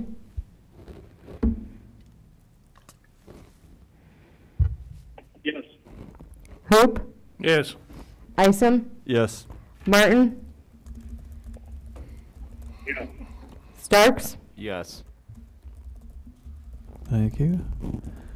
Okay, now let's go on to the third one, which is discussion of the for year 21 to 25 capital improvement plan, second draft. I made the mistake of telling my wife I thought I'd be home by 7 o'clock tonight. It's budget season, Your Honor. Yep, it is. I know that we are having some major audio difficulties for those online, so as long as you can hear me clearly, I'm going to have Diana sit at this microphone when we come into the other items so that hopefully the audio will be a little bit better, because we do have a lot of content coming up that is very important. So I hope for our three council members online that you can hear what we're talking about, and things will work out okay here. So the capital improvement plan, we talked about it at the last council meeting, and we had some things that were really unknown at that point. And so those things then clarified themselves here in the last few weeks, mostly that we got our valuations. I'm happy to report that, you know, those valuations really only impact Fund 030. And that we were able to be very close with our targets for revenue. So that worked out pretty well, so we didn't have any major things to change. One thing that you had asked for in the last meeting was, what did we ask departments to reduce out of Fund 030 in order for us to make that fund balance? And I've listed those items in the attached memo. We also have a few changes that happened as well with the special events trailer, and then adding in the cost of a quote for some Microsoft licenses for our use of software and for our servers that are actuals now. So Fund 030 did change a little bit. Fund 110, the road use tax fund, which we will be talking about just a little bit later, that actually changed as well. We had some things that were kind of in the translation between Tyler, our financial software, and Planet, which do not communicate. We have to be the point of communication. There were things that were happening in the current fiscal year in terms of paying for things, which were approved in prior years, that were actually showing up. So we moved things into this current fiscal year to make things match up a little bit better with what you'll see in the report from the Tyler financial software system. So otherwise, besides those two funds, everything that we had last week, which included the detail report, which is basically information on every single project, and it's 300 and some pages, and so there's a lot that's there, or the source report, which is basically identifying the fund in which a project would be paid out of. That is basically the same except for Funds 030 and 110. And so I'd be happy to answer any questions you might have about the capital improvement plan.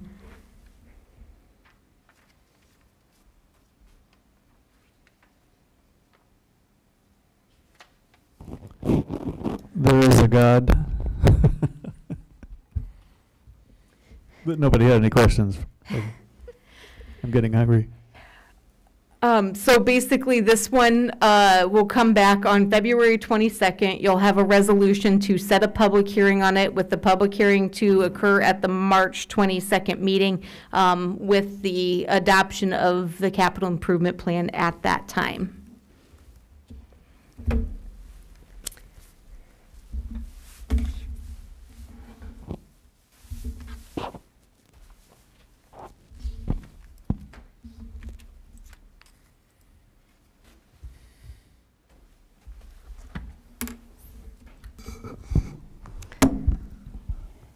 Ready for the next topic?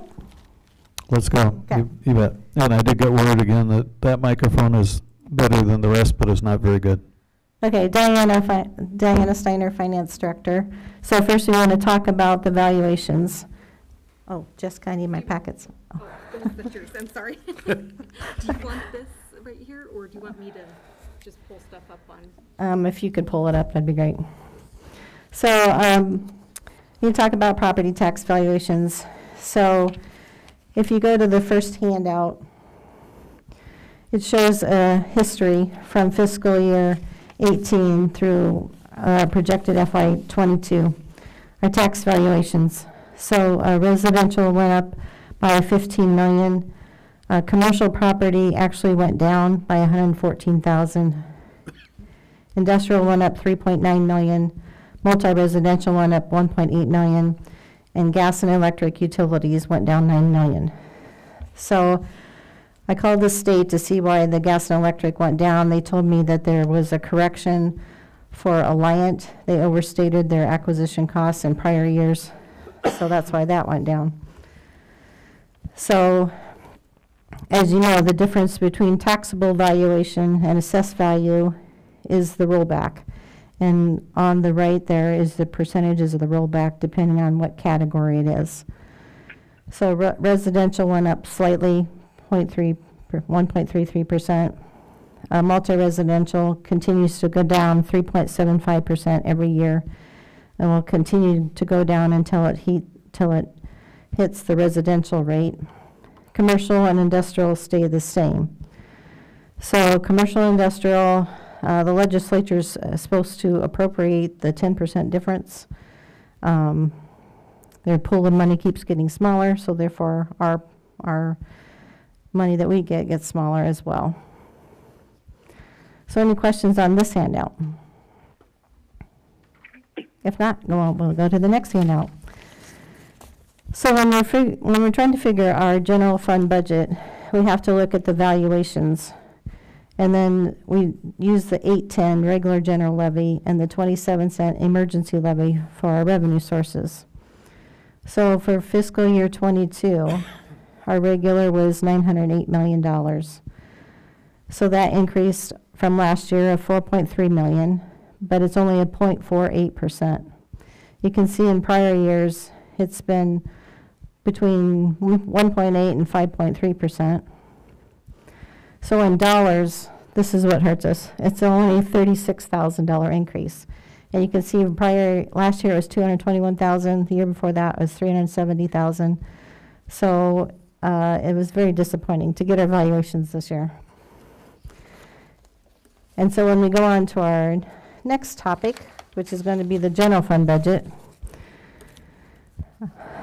we are going to talk about why we have a deficit. So first of all, I wanted to say that the directors went in and made their adjustments, and then the city administrator and myself met with each director to look over their budgets. So we're actually doing two budgets. We're doing the fiscal year 21 re-estimated budget, which is this current fiscal year, and then we're also doing the FY22 budget that will start in July. So basically we had status quo programming, except for the YSS contract with the police department, which you approved at $75,000 for this year and next year. Of course, there's always inflation. A lot of the maintenance agreements automatically have a escalation clause in them. And there's wage increases. So wage increases were already negotiated for the union contracts.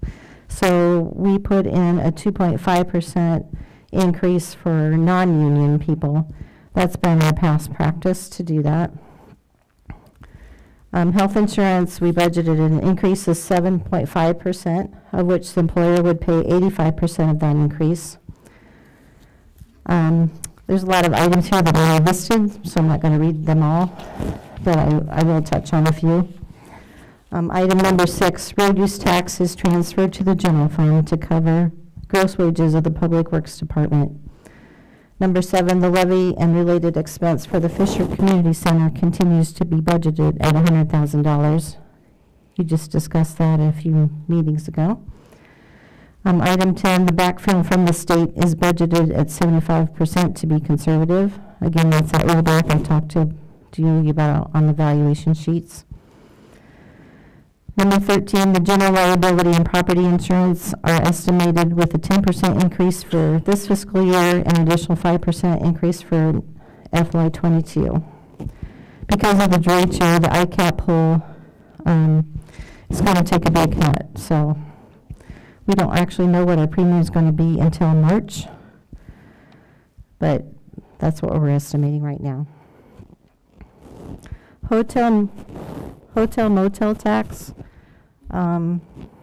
is kind of tricky because they only pay quarterly and they're, a quarter behind when they do pay us. With the pandemic, we don't know if companies are going to continue to travel less.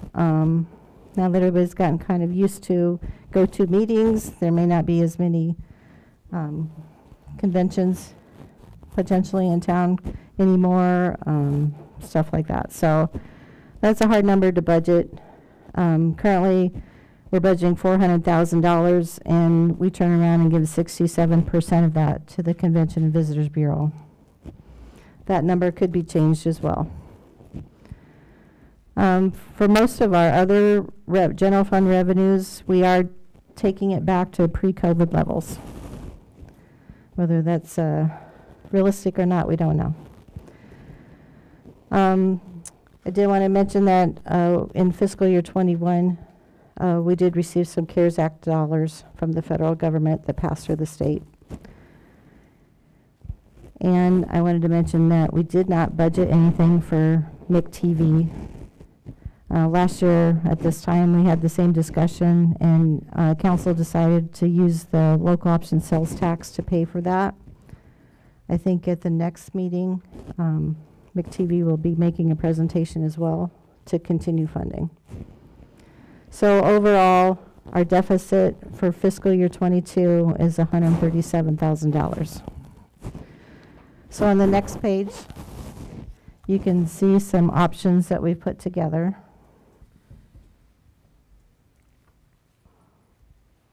Can you change that?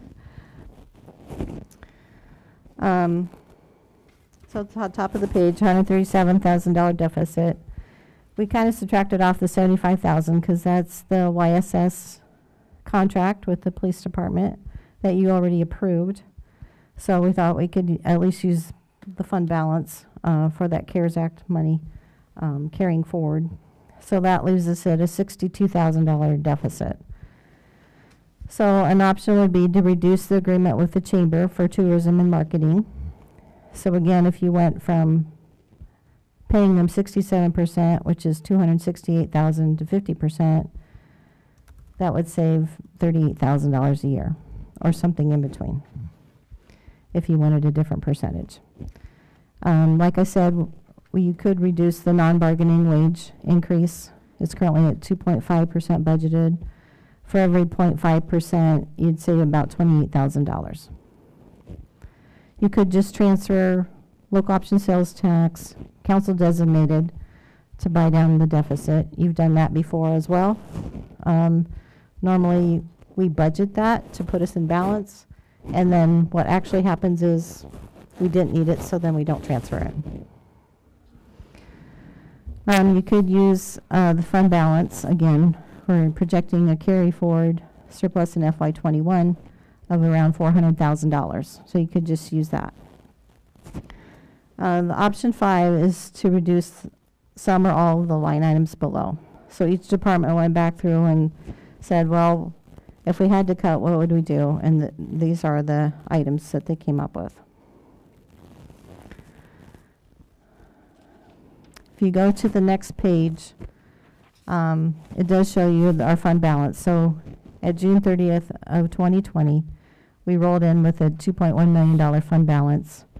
We're looking at a surplus of $428,000 this year, primarily due to the CARES Act. That leaves the fund balance at the end of this fiscal year of 2.5. For FY22, we're looking at a deficit of $137,000. So that would leave our ending fund balance at June 30th at 2.4. So we need your direction of how to remove this deficit, or how, whether to reduce costs or to transfer in money. So we need to have that discussion. Your Honor? Yes, sir. So I guess my question with the $400,000 surplus from the CARES, all that's unallocated at this point in time? Correct. And I guess why would we, I guess not knowing if the options are listed in order of preference, why would we not go with option 4 out of the options listed? Why would we keep an additional surplus in the fund that we're talking about eliminating a deficit? The advantage is that it looks to the public like you're in balance because revenues will equal expenses. Where if you're using the fund balance, it's gonna look on paper like you're in a deficit. You're budgeting a deficit. And I think the other thing to sort of expand on that is that this is not likely the last year that we'll have a deficit. It's not the first year that we've had a deficit and had to come to all of you for something. And so that's kind of a later on where we've done some projections of what that structural deficit looks like. And so the CARES Act dollars, as well as then the other revenue that came in way over what we had expected, was our building permits. I think we've budgeted $375,000, whereas we started out last year at this time saying $160,000. So significantly more in building permit revenue this year than we thought. So we're looking at the budget that we believe that we can target. We just see some of those one-time revenues as not being something that's going to be there for the long term. So it is certainly option 4 is definitely the way to buy time to give us the chance to talk about more options and ways to hopefully bring the general fund back into a long-term type of balance situation where we don't have to have this conversation every year. But at least for where we're at right now, it's one of multiple options that you really could look at. So I guess to that point, though, if I look at all 5 options, I mean, the only one, in my opinion, that really aligns with the long-term future projections of what the deficit can look like would be option 1. I mean, I think continuing to reduce wage increases year over year isn't sustainable. I would argue that the best use of funds for council designated loss isn't to cover a deficit. I would argue that nitpicking line items from the departments doesn't make sense to me. And obviously there's only so much of a surplus with regards to what the general fund currently has, so that's not sustainable. So, I mean, obviously a bigger question to address as the projection that was put in front in one of the other attachments. I guess I don't know how at least in the near term, I guess option 4 seems like the most realistic in my opinion. I don't know that I agree with some of the other options, but I'll let others weigh in there. So I guess my only point is none of these options seem like a long-term fix to what looks to be a possible problem moving forward. The options are not in any particular order. We just listed them. We got that. Your Honor, if I may. I hear what Councilman Isom is saying, and these are some tough decisions. I think the department heads have done a wonderful job. I don't like nitpicking them even further with this nickel and dime stuff. I guess my feeling is option 1, that's $268,000 a year. Is that correct? 67% of the Correct. 400,000. Yes. Okay. Since I was a member of the chamber as a business owner, I've seen the chamber turn to a lobbyist group. And should we be really seriously using taxpayers' money to fund a group that's a lobbyist? And we could hire anyone to do convention and business tourism marketing for us. So I think the quick fix is we just stop funding the chamber at a rate of $268,000 a year. That solves the deficit and gives us a little breathing room, and then plus leaves us that cushion that we can carry on that $400,000 to future years, because we don't know what's going to happen after this. So I guess I would be in favor of shutting off the tourism and marketing money, and then maybe putting something out to bid for anyone to come back and bid on that at a greatly reduced rate. So that is one distinction to really make clear here, is that Iowa code does require us to use 50% of those funds for convention and tourism. So it would not be the general fund being able to reclaim that entire amount, that there would be approximately 200,000. Well, that leaves 134 then. Yeah, so there would need to be at least 50% of that budget that would, that funding that would need to go to support the state mandated requirements, basically. Once again, we're looking at more than enough to override the deficit. You're correct, and that's why it's there as an option. Okay, thank you, Your Honor. You bet. Thank you. I suppose there are ways to do a combination of these things too. Doesn't have to be just one option. Anybody else want to weigh in?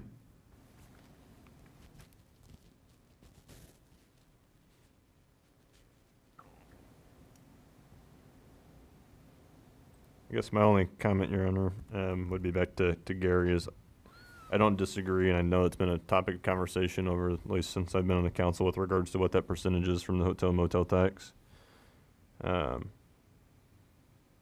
I agree that should be an evaluation of what that looks like in decreasing year over year. I think one foul swoop. I guess I want to understand what that looks like from an impact of what we already have committed and otherwise communicated to the chamber with regards to what they're providing to date. I don't disagree with the top of the conversation, but I think immediately dropping that would require some additional insight for awareness.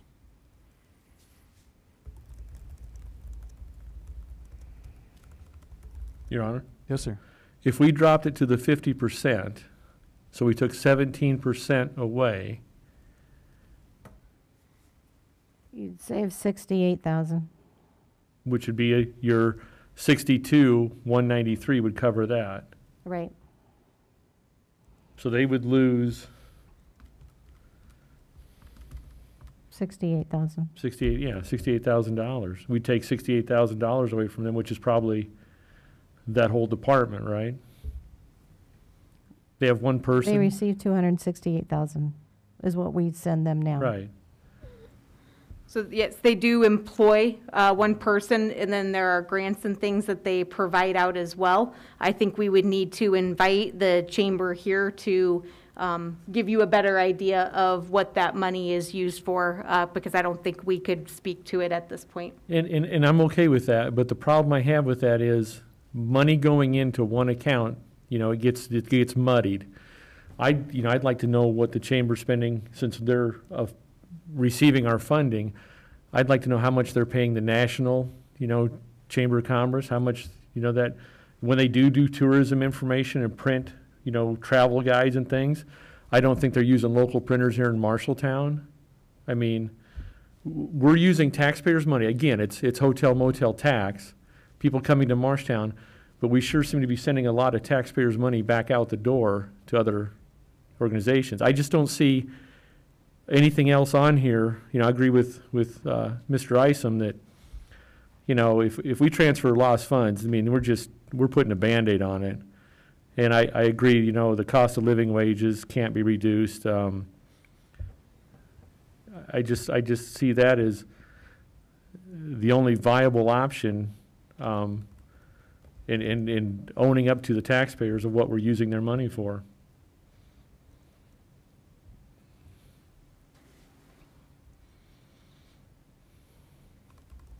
Would you all like us to see if the chamber can come on February 1st to the next budget meeting and let you know more about the contract that we're operating under and how they've used the funds? I think it addresses some of the conversation tonight, so I think that would be appropriate.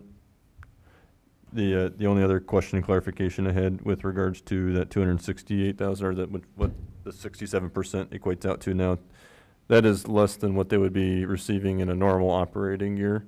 Is that a fair statement? Obviously, since that revenue generated off hotel motel taxes down significantly, or what does that, I guess, equate to or look like?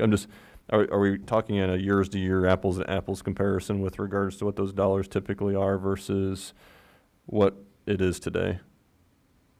For fiscal year 21, we received 488,000, so it's 67% of more of that, of 88,000. And in but in the prior years, it continues to go up. It had been going up every year till the COVID hit. So they always got the benefit of that 67% increase. And Your Honor, if I may, I honestly think they had a couple windfall years with, the tornado. I think most of the hotels were booked up. Yeah. I think they were the big recipient of that, besides the hotel owners, obviously. Right. But that's the kind of information we need to see, though. We need to see where their money, we are funding them. Like anything else that we fund, just like plowing the snow next door now. We're funding organizations outside of the taxpayers' expectation, I guess. That's what I want to see is I need to see accountability for all these organizations that we're using taxpayers' money for? So we do have accountability, and I'll email this out to all of you. We do have an annual agreement for this, which specifies certain things, reporting and stuff like that. So there is accountability that we are building into those agreements and things. So yeah, I'll email you out or have Alicia email out to you the current agreement that we're operating under, so you have a better idea of what services they are providing to us in exchange for this very specific revenue stream.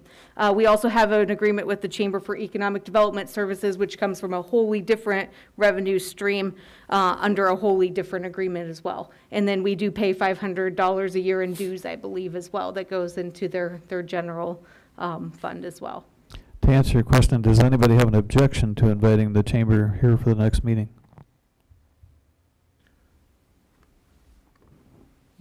Let's do it. And I just want to clarify, Your Honor, if I may. I'm not saying that's the answer. I'm just saying of the 5 that the staff has brought to us, it's the least objectionable to me.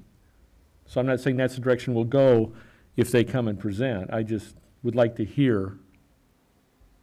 Is that acceptable, Your Honor? I feel like any time that any of you have questions about the contracts that we have in place and the funding that we are providing to other organizations under those contracts, then certainly they should be able to come here and to tell you more about what's going on. One of the things with COVID that we haven't done really in the last year is have that report item on the agenda. And so that's probably where you've missed out on a number of reports from organizations, because that would be that time period when we would typically have them here to let you know more about what they've done in a past quarter and things like that. So yeah, we can certainly do that. The February 1st meeting is a special meeting, and so they'll be able to present to you in kind of a different, little bit more relaxed way, because we won't have the formal agenda process. So at the next meeting, we'll be bringing the local option sales tax. So like I said, there is nothing budgeted right now for MIC TV in this general fund budget. So if that's going to be a transfer from local option sales tax, or we're just not going to spend that money anymore, I need to know that as well. And so the MIC TV, Jackie Goodman with Iowa Valley Community College District has reached out and said that they would like to bring forward a funding proposal. And so I have requested that they come to the February 1st meeting as well, which is when we will be talking about local option sales taxes.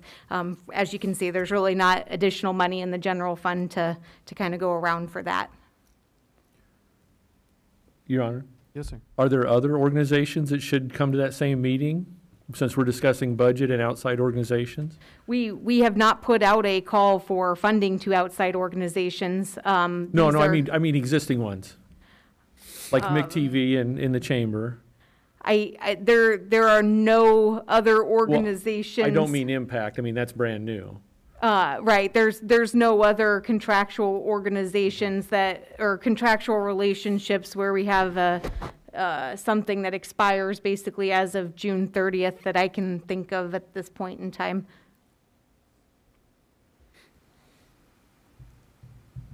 Thank you, Your Honor. You bet. And so are you wanting to leave on paper, if we get rid of the 62,000 through whatever sources, are you wanting to still show that there's a deficit of 75,000? Because remember, for that YSS contract, we could use the fund balance carry forward. Or do you want to transfer money in from some other source? Can we wait till after that meeting? Sure. Yeah, and I'll just say it's from our side of things that we're recommending that you look at this as a deficit of $62,193. Right. It was the CARES Act funds that really, I think, motivated you all to fund 100% of that first year, knowing a calendar year has 2 fiscal years. And so that's really where we're encouraging you to look at this as a deficit of $62,193. Do you need a motion, Your Honor? I do. You need a motion to go that direction that we talked about?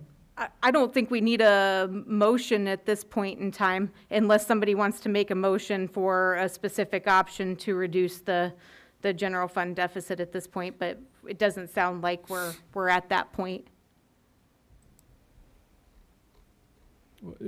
I suppose we could leave it as a consensus that we'll hear from the chamber and revisit this. This is just a discussion item tonight.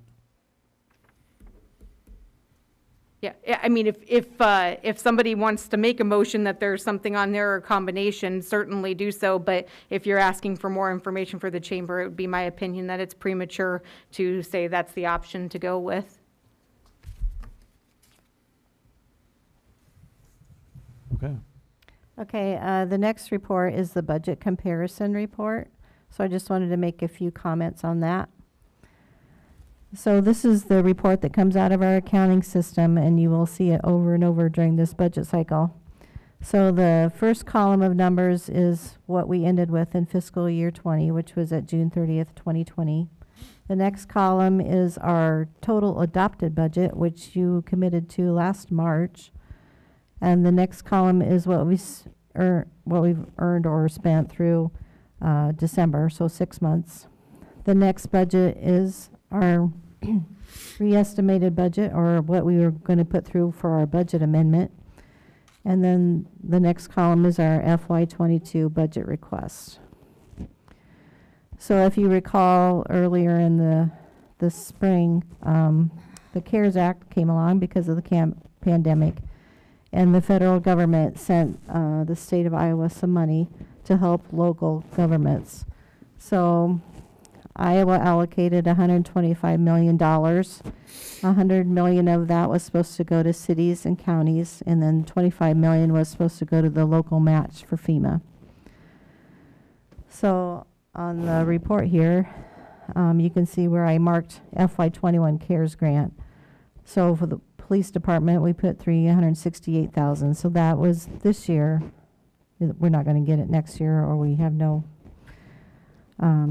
idea whether we will get anything like that under the new Congress or not. So that's on that page. I'm just going to hit some highlights here. On the next page, can you pull down the next page, Jessica? 1 second here. Okay. I'm still getting comments that there's some static interference, so if you can maybe keep your mask from hitting the microphone. Okay. How's that? On page 2, under account number 001-1010-5230, consulting and professional fees, that's where that $75,000 is for YSS. And it has another $4,200 just for other consulting. On page 3, under 001-1010-5718, minor equipment, that's for those $200,000 of police radios that you had approved. So again, one time in FY21, nothing for FY22. On the next page, 4, you see the fire department getting their CARES grant. I'm going to skip. Just trying to point out some items that are not that are different from FY21 to FY22. So if you go to page 10 of 37, under function 2010, you'll see that the adopted budget, the second column, is quite a bit higher than the fourth column, which is our amended budget. That's because of all the costs that got incurred with the derecho. So we're putting those expenses in a different fund, so we reduce the amount of budget in this one. So when you're doing a comparison between fiscal year 21 amended and FY22, it's not as big of an adjustment as you think, because we reduced this year's budget.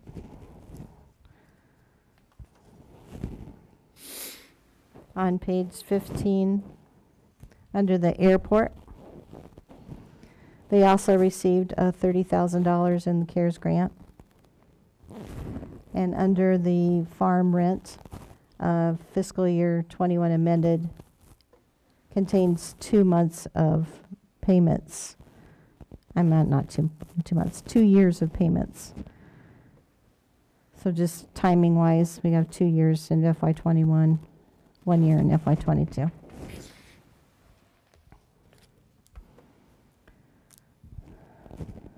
On page 17 is the library. It does not contain the revenue for the levy. That sits in function 6021, the finance budget. So to look at their total operations, you'd have to add in another $245,000 in their revenue to see what their actual operations are. So basically, it costs, their net expense is $1 million.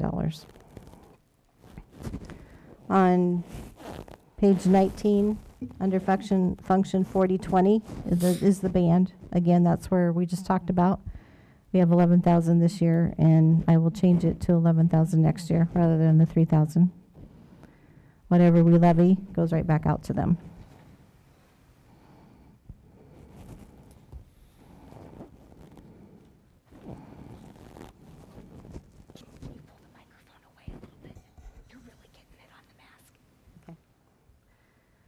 On page 25, at the top of the page, function 4060, that's the $100,000 that we give to the Fisher Community Center. Again, we levy for that and pass it through.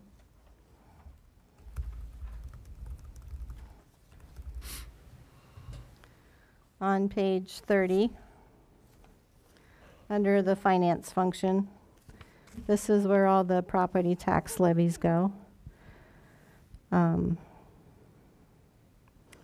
And under 001 6021 4011, delinquent property taxes. As you recall, the property taxes, the governor ordered that they could be deferred because of the pandemic. So in the past, our delinquent property taxes are only about $2,000, but we got $100,000 in this year. They should have posted last year, but got deferred. So we're not counting on that for next year, of course. Or ever, right? Yeah. Let's see what else. On page 31, under 001 6021 4110, the utility excise tax.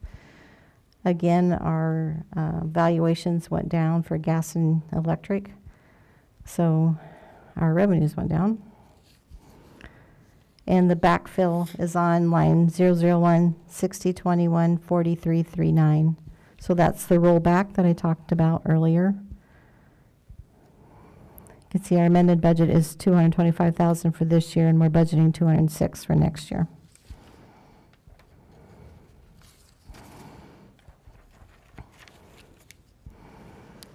On page 35 of 37, the cable TV, again, nothing budgeted for FY22.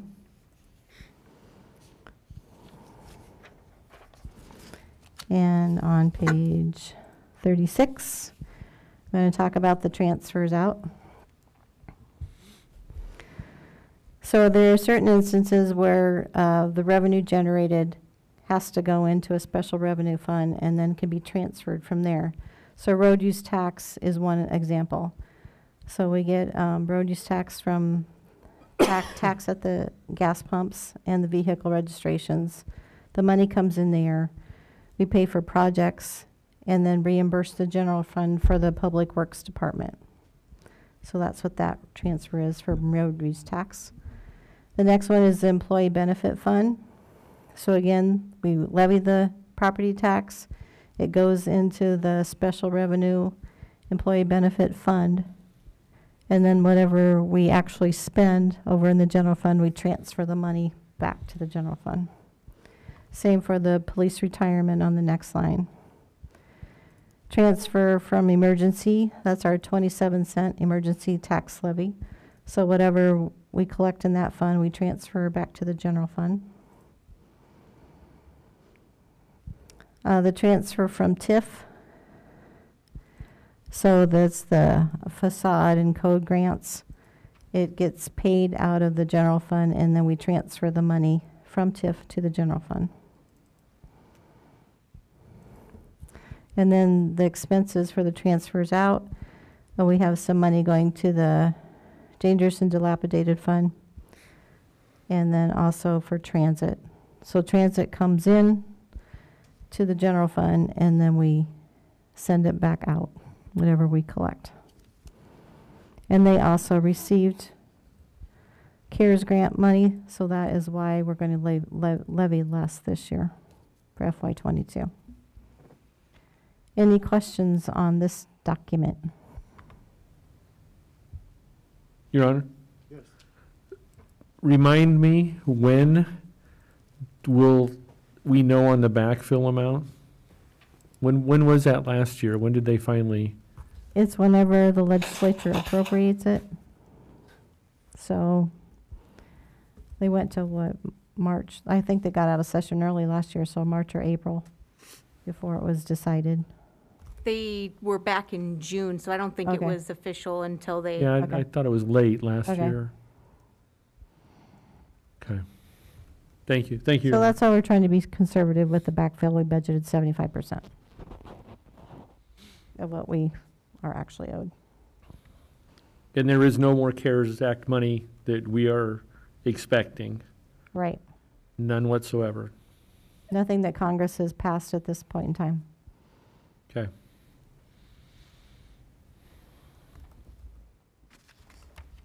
Okay, moving on to the next handout is the Employee Benefit Fund, the Police and Fire Retirement Fund, and the Emergency Fund. So as you can see in my memo, the Employee Benefit Fund covers FICA, IPERS, health insurance, workers' comp, unemployment, retired health savings account for staff. So again, we levy this money. It comes into the Special Revenue Fund 112, and then we transfer it to the general fund for what we actually need. We did budget a 7.5% health insurance increase for FY22. Of that, the employee will pick up 15% and the city will pick up 85%. For Fund 117, this is the Police and Fire Retirement Account. Their rates continue to go up statewide. It's going from 25.31% to 26.18%. And then the emergency fund is the straight 27 cents levy that we collect in Fund 119 and move to the general fund. So on the second page, you can see what our projected cash balances are in those accounts. Now, they do look quite big for the Employee Benefits Fund, but again, we don't know for sure what our premiums are going to be, and we are self-insured. So if we need more money, we got to get it from someplace. So we have a little fund balance there. Your Honor? Yes, sir. Can we ask Mike and Dave to put a moratorium on retirements? Take that as a no? It's an immutable force, from what I understand. Any questions on that before we go on to the next one? Okay, here we go. The next one is the road use tax. So again, this is money we get from the gas tax at the pump and the vehicle registrations. It's based on census, allocated on census. So we did drop the revenue because potentially our census could be going down in Marshalltown. Since they haven't actually tallied it yet, we don't know whether it will go into effect July 1st or thereafter. So just trying to be conservative. Again, the road use tax pays for salaries of public works and all the projects that you saw on the CIP and the equipment. And on the second page is the fund balance. So you can see we're starting out at June 30th of 20 at $5.9 million in spending down. So we're projecting an ending balance of $2 million. Between the tornado and the trade show, we've had to defer a lot of projects, so now we're catching up. Any questions on this one? Okay, the next one, discussion of maximum property tax levy dollars. So last year this time I brought this to you, It was new legislation. So it's basically for public information. So they want not only if there's a rate change in your tax levy, but they want the public to see what dollars are changing. So if you go to the actual form, that first column of numbers is what we levied on these particular levies for fiscal year 21, based on the taxable valuation of $904 million. If you go to the second column, the only thing that changed is the taxable valuation. So it's the same as what we know for FY22. So $908 million in valuations. So if you scroll down to the last number there, you can see that based on the higher valuations, but the same amounts of expenses, that the rate would have gone down from 13.35 to 13.29. And then the last column of numbers is our valuations for FY22 and what we're going to be requesting. So again, we always ask for the maximum regular general levy of $8.10. So in dollars, that goes up $35,000. Publicly owned transit, again, we're going to decrease that because of the CARES grant money that will be carried forward. So that decreases a total of $225,000. The next line is for this Fisher Community Center, no changes. Property and liability insurance, again, we are increasing that because of the trade show. So that is going to go up $42,000. Our local emergency management commission, we got a bill from them or a projection for them. That's going up as well, about $1,200. The emergency money, that's just the flat 27 cents per thousand. The police and fire retirement, again, those rates went up, so we're increasing that. FICA IPERS going down slightly. The rates didn't change, but we have had turnover. So as people that are on top of the pay scale leave and people that coming in at the bottom of the pay scale come, you do have a small savings there. And then our other employee benefits are increasing because of the health insurance. So this is a public document. It will need to be published. There will need to be a hearing on it. So do you have any questions? Again, this is not the final tax levy because it doesn't include the debt service levy and the CIP levy and the voted levies, which is the library and the band.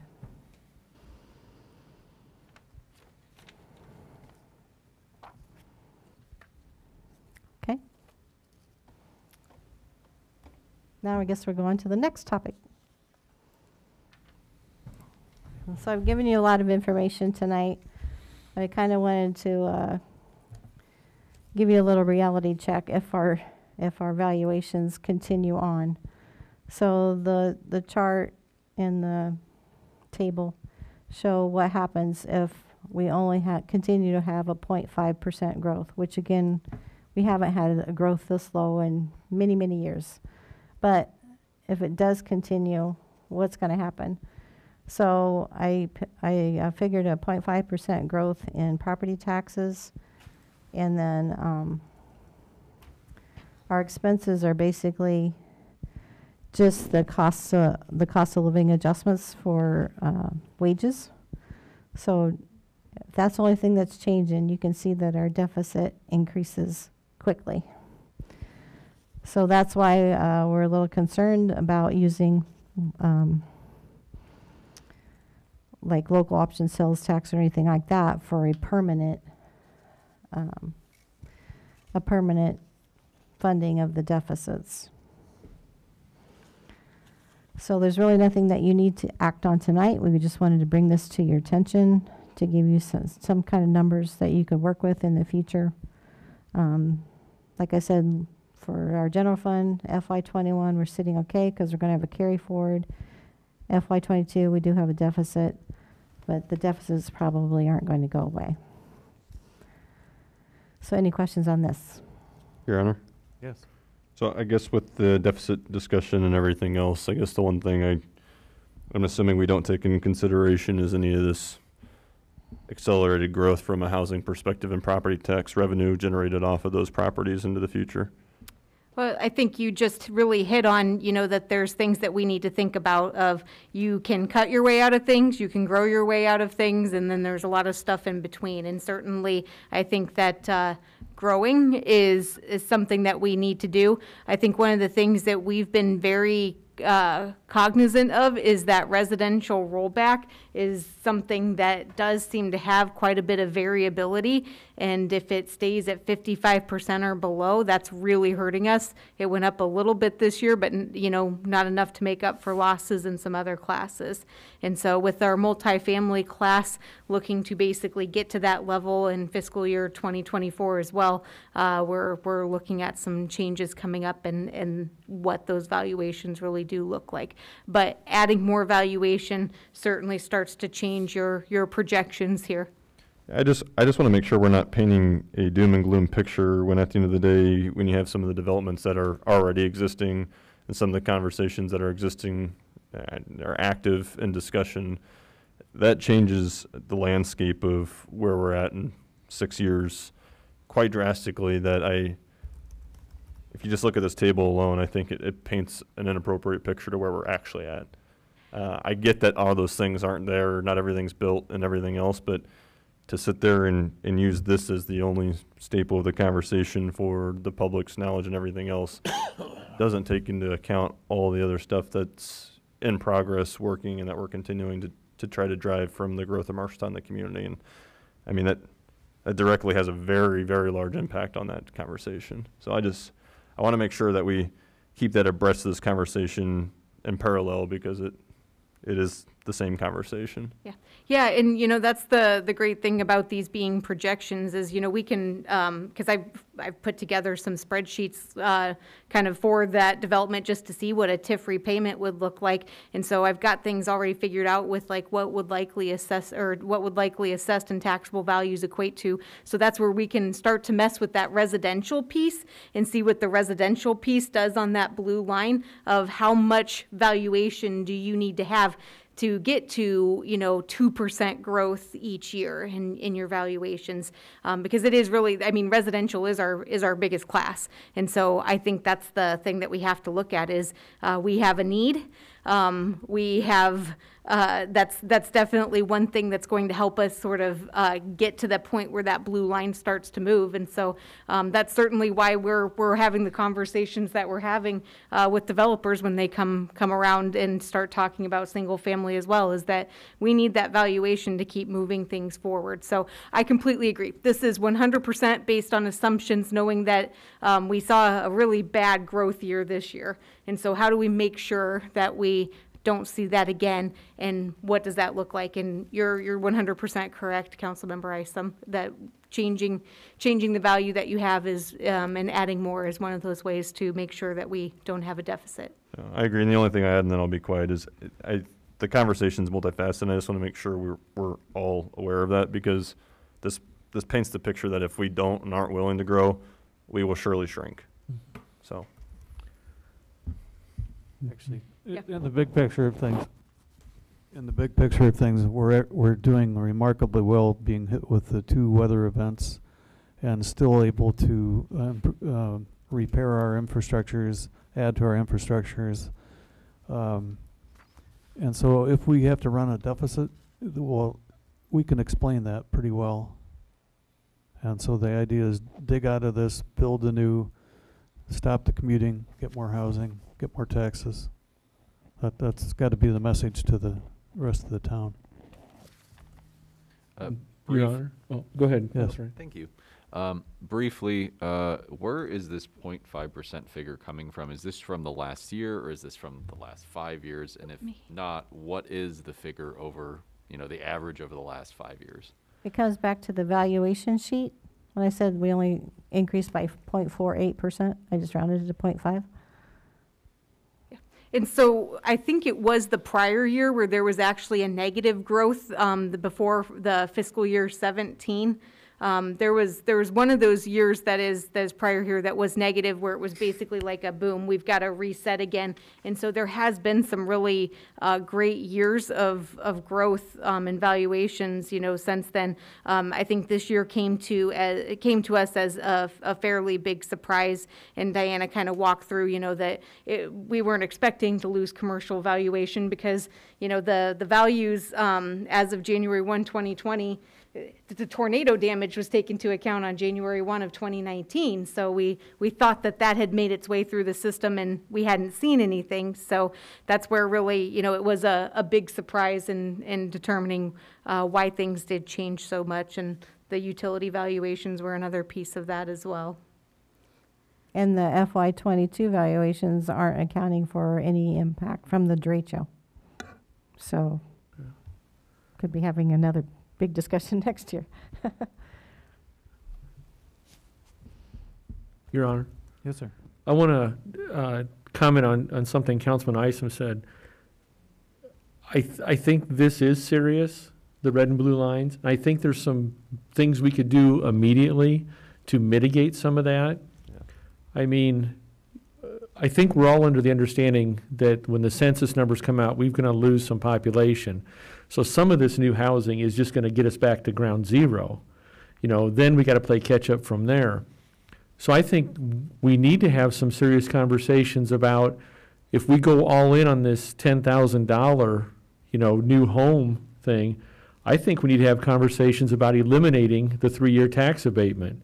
We need tax revenue today, not 4 years down the road, because I think, we're looking at borrowing. Where's that at? We're looking at borrowing possibly another $6 million on top of what we borrowed last year. And that's $6 million, wasn't it? Yeah, I mean, 9.5, I think. Well, that oh, was yeah, the big one. Yeah, number. that's right. So, I mean, some of it was refunded. I don't want to paint doom either, but I think we need to have some serious conversations about some small steps we can take to change the way we reward people, Yeah. And I like the idea of the 10,000. I love it, but I want that tax revenue today. It's already going to be it's a year behind anyway. So, right. And I think that can at least get that blue line moving up a little bit. It won't close the gap, but I think it'll parallel it at least with your comment of all the new houses being built. There's actually even something simpler that we really have not talked about as a council for probably 4 years, and that is the franchise fee on gas and electric utilities that you can ultimately charge up to 5%.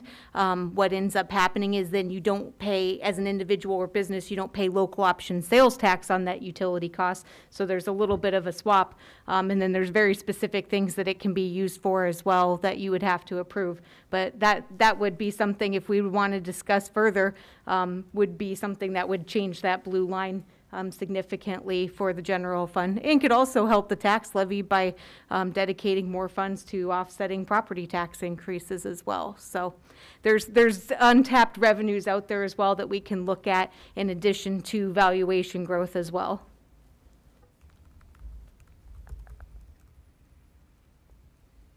I'm done. Thank you. Should we go on to, boy, it seems like my mic is off. The last discussion item, general fund revenues and 5-year projection. That was what we just did, Your Honor. I thought we were still back on the one right above that. Okay, good.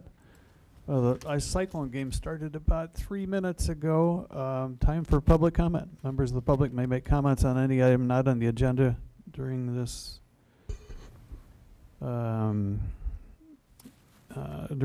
The speaker shall approach the microphone, state name and address, limit comments to 3 minutes unless I authorize more, direct the comments to the mayor and council as a whole. The mayor and councilors shall not engage in discussion or debate on items raised by members of the public, and no action may be taken on those in order to comply with the open meetings laws. The microphone is open and the lines are unmuted.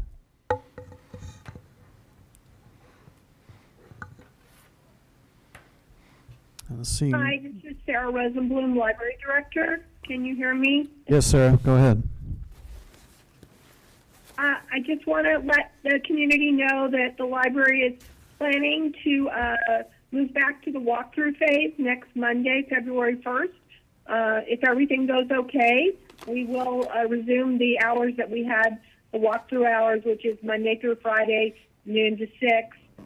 We will be doing curbside also in the mornings through the end of the day.